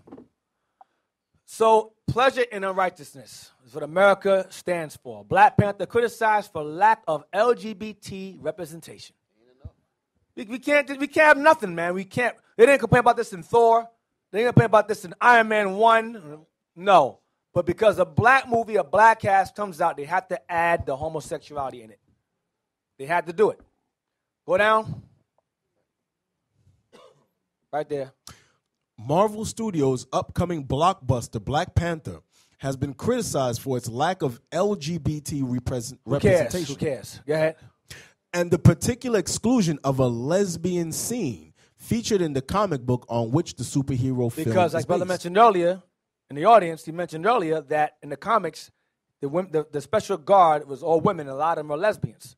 Like the Amazons, like in Justice League, Wonder Woman, she falls in that. The Amazonians and the Royal Guard of women, a lot of them are in lesbian relationships. But the movie left that out because the actress in the movie is, I guess she wasn't down with that. I ain't with that. Maybe, who knows? But they left that out. It's irrelevant. It's called Black Panther. Not Gay Panther, not Sodom Panther, Black Panther. Hell, what's wrong with these homos, man? It's like they just insatiably annoying, man. Continuous read on. According to Pink News. Pink News. The whole purpose That don't even sound right in itself. Pink News. The whole agenda is to emasculate the black man. Yes, that's the point. That's the whole purpose. Feminize him. That's the reason why they want it in all our films. They want all of our actors. They want all of our musicians to put on a dress and all that. But they don't say nothing to the so-called white Italians in their mob movies. Guns all over the place. They don't put that garbage in there. But when it comes to us, they want us to stick a dress on everybody. Right, and then all this inclusiveness thing right here all goes back to Christianity. It's the same exact thing. All inclusive, all loving. It's all Christianity all over again. Go ahead. According to Pink News, when the film was announced, fans were excited by the prospect of Okoye and Ayo. Those are the two characters. That's the military. I think it was Michonne playing that one and the other sister. Go ahead. Two of the title characters' bodyguards getting together as Ayo and fellow female warrior Anika do in the comics. And these hopes were encouraged by reports that an early screening of the film featured Walking Dead star Denai Guria's Okoye starring at Ayo flirtatiously as the two danced. However, when fans of the comics watched Black Panther during early screenings, they noticed an absence of lesbian romance. So what? It's called Black Panther. Go ahead, play. And immediately started a Twitter campaign under the hashtag Let Ayo Have a Girlfriend, using terms such as, quote, lesbian erasure. Excellent. So we can't have nothing. We can't have nothing. That's supposed to be those two, supposed to be lovers. In the comics, they're lovers in the comics. Most of them are lovers, period, in the comics. Which is why, like I said before in the movie, if you look at the movie carefully, I'm telling you, there's certain things in there, the indirect influence in there that's not good. We're happy about Black Panther, but you have to look through the sin. There's sin up in there. And this is part, homos pointed it out. These two should be a couple. In the comics, they're a couple. But in the movie, they're not. Or it's not expressed strongly that they are. Who cares? Edom cares. Why? Revelations 11, verse 8. This is why. Revelations 11, verse 8. Oh, go to the images real quick, the Facebook images, what Esau did as well. So they come against the movie with the homosexuality, with the sodomy, or sodomitises. They come against them with this, and this also. So you have Black Panther Twitter bans trolls who claim white cinema goers were being attacked at screenings. So you have Edomites basically complaining that when they went to see Black Panther, amongst the black folks, they were viciously attacked. And it's all a lie. Go down to the images real quick, the fake images. I went to see Black Panther with my girlfriend, and a black teenager shot at you at the wrong theater and smashed a bottle on her face. This is not real. And they have the real images. They have the fake one and the real one, how it was doctored. Did you find those? Okay, they have what the real images, and they edited that stuff because they know that people are simple and stupid. It's the same thing. My greatest fear is what the public is going to make you lie. They're going to get you to believe against us. Okay, because in the ancient times, it was hard to move on the men. Like I said, they wanted to grab certain men, but they wouldn't do it because the people were loyal. This generation of people you see now, there's no loyalty to them. Your loyalty is to YouTube, to Twitter, to whatever the white man puts in your head. Back then, it was difficult for you to be able to stir up the people against the men of God. This generation of people is the worst. There's some people, even as we speak, if the media makes up a lie about us, it's the first thing, I knew it. I always knew it. I knew they was like that. The same people that been coming here, they're going to be the same ones rallying against them, telling their family members, I knew it. Okay, so it's easy to take lies like that and put it up because some of y'all are that simple. If Esau will go this far to stage things like this here, you got to think about the reasoning behind this. It's all because what they're telling you is that the mind, if the movie or the Bible can have any influence on your thinking, they will go to these extremes to keep your mind from being corrected. Their fear is that this movie just might put some positive thoughts in their mind, and they will go to these extremes. That shows you how powerful, just like the scriptures say, as a man thinketh, so is he. If their fear is that if your mind is turned around a little bit in a positive direction, that can move mountains. And they said, we will go through any extreme to make sure that you don't get that done. That's how you got to see these things. Revelations real quick, 11 verse 8.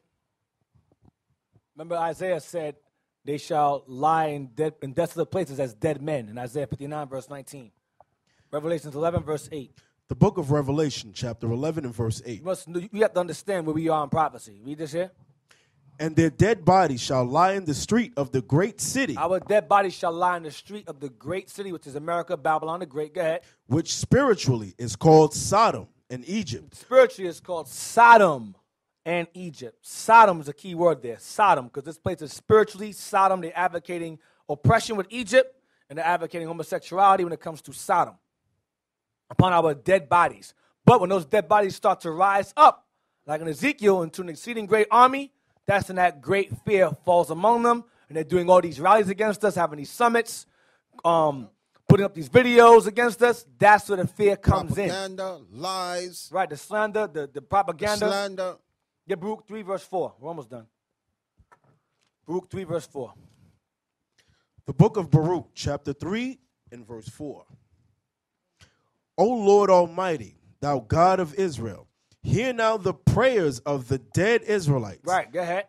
And of their children, which have sinned before thee, and not hearkened unto the voice of thee, their God, for the which cause these plagues cleave unto us. Right, captivity. Jump down to verse 10. Verse 10. How happeneth it, Israel, that thou art in thine enemy's land, that thou art waxen old in a strange country? No longer a young lion, now we're old. Go ahead. That thou art defiled with the dead. We are defiled with the dead. We are as dead bodies in that great city, Revelations 11, verse 8, in spiritual Sodom and Egypt. Let's go to Lamentations 2. Lamentations 2, which verse? Verse 1 to 2. The book of Lamentations, chapter 2, verse 1. How hath the Lord covered the daughter of Zion with a cloud in his anger, and cast down from heaven unto earth the beauty of Israel. So we were once in a heavenly condition. We were ruling, and he cast us down from heaven. Go ahead. And remember, unto the earth means hell. We are in hell now. Hell is not a place you die. We are already spiritually dead in hell now. Wherever Israel's held captive, we are dead in that place, suffering. Go ahead. And remember not his footstool in the day of his anger. Go ahead. The Lord hath swallowed up all the habitations of Jacob, and hath not pitied. He hath thrown down in his wrath the strongholds of the daughter of Judah. He hath brought them down to the ground. To hell, to the earth. Go ahead. He hath polluted the kingdom and the princes thereof. We are polluted. We are spiritually dead. Our dead bodies, that's polluted. You touch a dead body, it's polluted. Go to Job 10, verse 21. So the Most High cast us from rulership from heaven, a heavenly condition, to a hellish, enslaved condition. Job, let's see what Job prophesied regarding that place. Job 10, 21. Remember Ezekiel talked about the valley of dry bones, that graveyard, that valley. The book of Job, chapter 10, verse 21. That valley is the valley of the shadow of death in Psalms 23. That's that place. That valley of dry bones is the valley of the shadow of death. That's what it is. That's where we are now. From Psalms 23, verse 4, I believe. Go ahead. Verse 1 and down. Go ahead. Job chapter 10, verse 21. Watch this. Before I go whence, I shall not return, even to the land of darkness. This is Job prophesying of our people's condition later on in the last days. Read again. Before I go whence I shall not return, even to the land of darkness and the shadow of death. And the valley of the shadow of death. Go ahead. A land of darkness. A land of darkness. Go ahead. As darkness itself. The land is darkness itself. The land of this place here primarily is the land of darkness itself. This is the gross evil is found here and spreads everywhere else.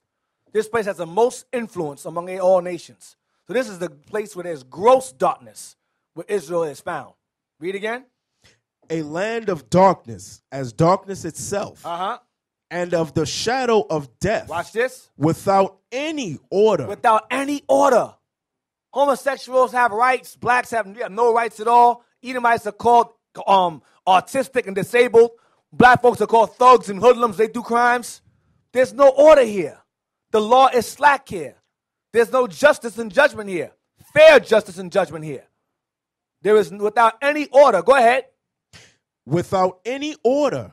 And where the light is as darkness. And where the light is darkness. Meaning the good is bad. I mean, bad is considered good. Where evil is considered righteousness. That's where we are now. Get Matthew 16, verse 18. The book of Matthew, chapter 16, verse 18. And I say, where did dead bodies go? Graves. Another word for grave in the Bible. Hell. Hell. Hell. Another word for grave is hell in the Bible. Matthew 16, verse 18. Watch this. Now, gates represents leaders. Leadership, the areas where people have judged, they judge at the gates. So when you read the word gates here, it's referring to the leaders. Read that, Matthew 16, verse 18. The book of Matthew, chapter 16, verse 18. And I say also unto thee that thou art Peter, and upon this rock Christ is that rock. Go ahead. And upon this rock I will build my church. And the gates of hell. And the gates of what? And the gates of hell. The gates of hell, go ahead. Shall not prevail against it. And the leaders of hell or slavery, captivity, shall not prevail against it. Isaiah 5. One more. Isaiah 5. This will make it clear. The gates of hell shall not prevail against it. Christ is that rock. He's that wisdom, that pure influence that the gates of hell shall not prevail against. No matter what plots or secret plans or popular persuasions or commotions they set up, it will fail. 5 and 13? Yeah, Isaiah 5:13. The book of Isaiah, chapter 5 and verse 13. Therefore my people are going into captivity. Remember Lamentations said that the Most High swallowed Israel up with a cloud in his anger. In Lamentations 2. Read it again. Therefore my people are going into captivity because they have no knowledge, and their honorable men are famished, and their multitude dried up with thirst. Bones, valley of dry bone. The valley of dry bones. Dried up with thirst. Same exact thing being said. Go ahead. Therefore hell hath enlarged herself. Therefore hell has enlarged herself. Go ahead. And opened her mouth without measure. To do what? To swallow us up. Go ahead. And their glory and their multitude and their pomp, and he that rejoiceth shall descend into it. So it says hell have enlarged herself. 13 verse 13 again. Verse 13. Therefore my people are gone into captivity. Verse 14. Therefore hell hath enlarged herself. 13. Therefore my people are gone into captivity. 14. Therefore hell hath enlarged herself. What is hell? Captivity. And in that captivity, we are spiritually dead. In gross darkness. Give me Wisdom of Solomon 7:30. So as we rise up out of those graves and the breath enters into us, we pose a threat to the world itself.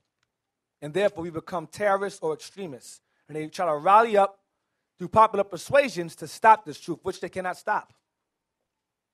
Because it's written, it's in stone already. You ain't stopping this. Wisdom of Solomon 7 and verse 29. The book of Wisdom of Solomon, chapter 7, verse 29. For she is more beautiful than the sun. Wisdom. Go ahead. The laws of God. Go ahead. And above all the order of stars. The brightest. Go ahead. Being compared with the light, she is found before it. Brighter than light. Go ahead. For after this cometh night. After this light comes night, darkness. Go ahead. But vice shall not prevail against wisdom. But the gates of hell shall not prevail against her. Vice shall not prevail against wisdom or Christ, the Spirit of Christ. It should not stop this movement at all. You understand? So with that, we'll stop it right there. Shalom. This is Bishop Nathaniel of Israel United in Christ. Please subscribe to our YouTube channels. Stay up to date with our latest events, music, and classroom lessons.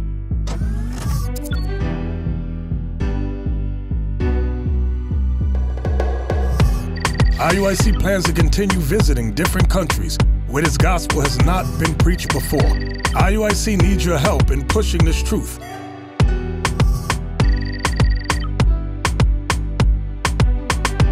So join us. Subscribe to our Instagram, Facebook, Twitter, and podcast, and stay up to date with us.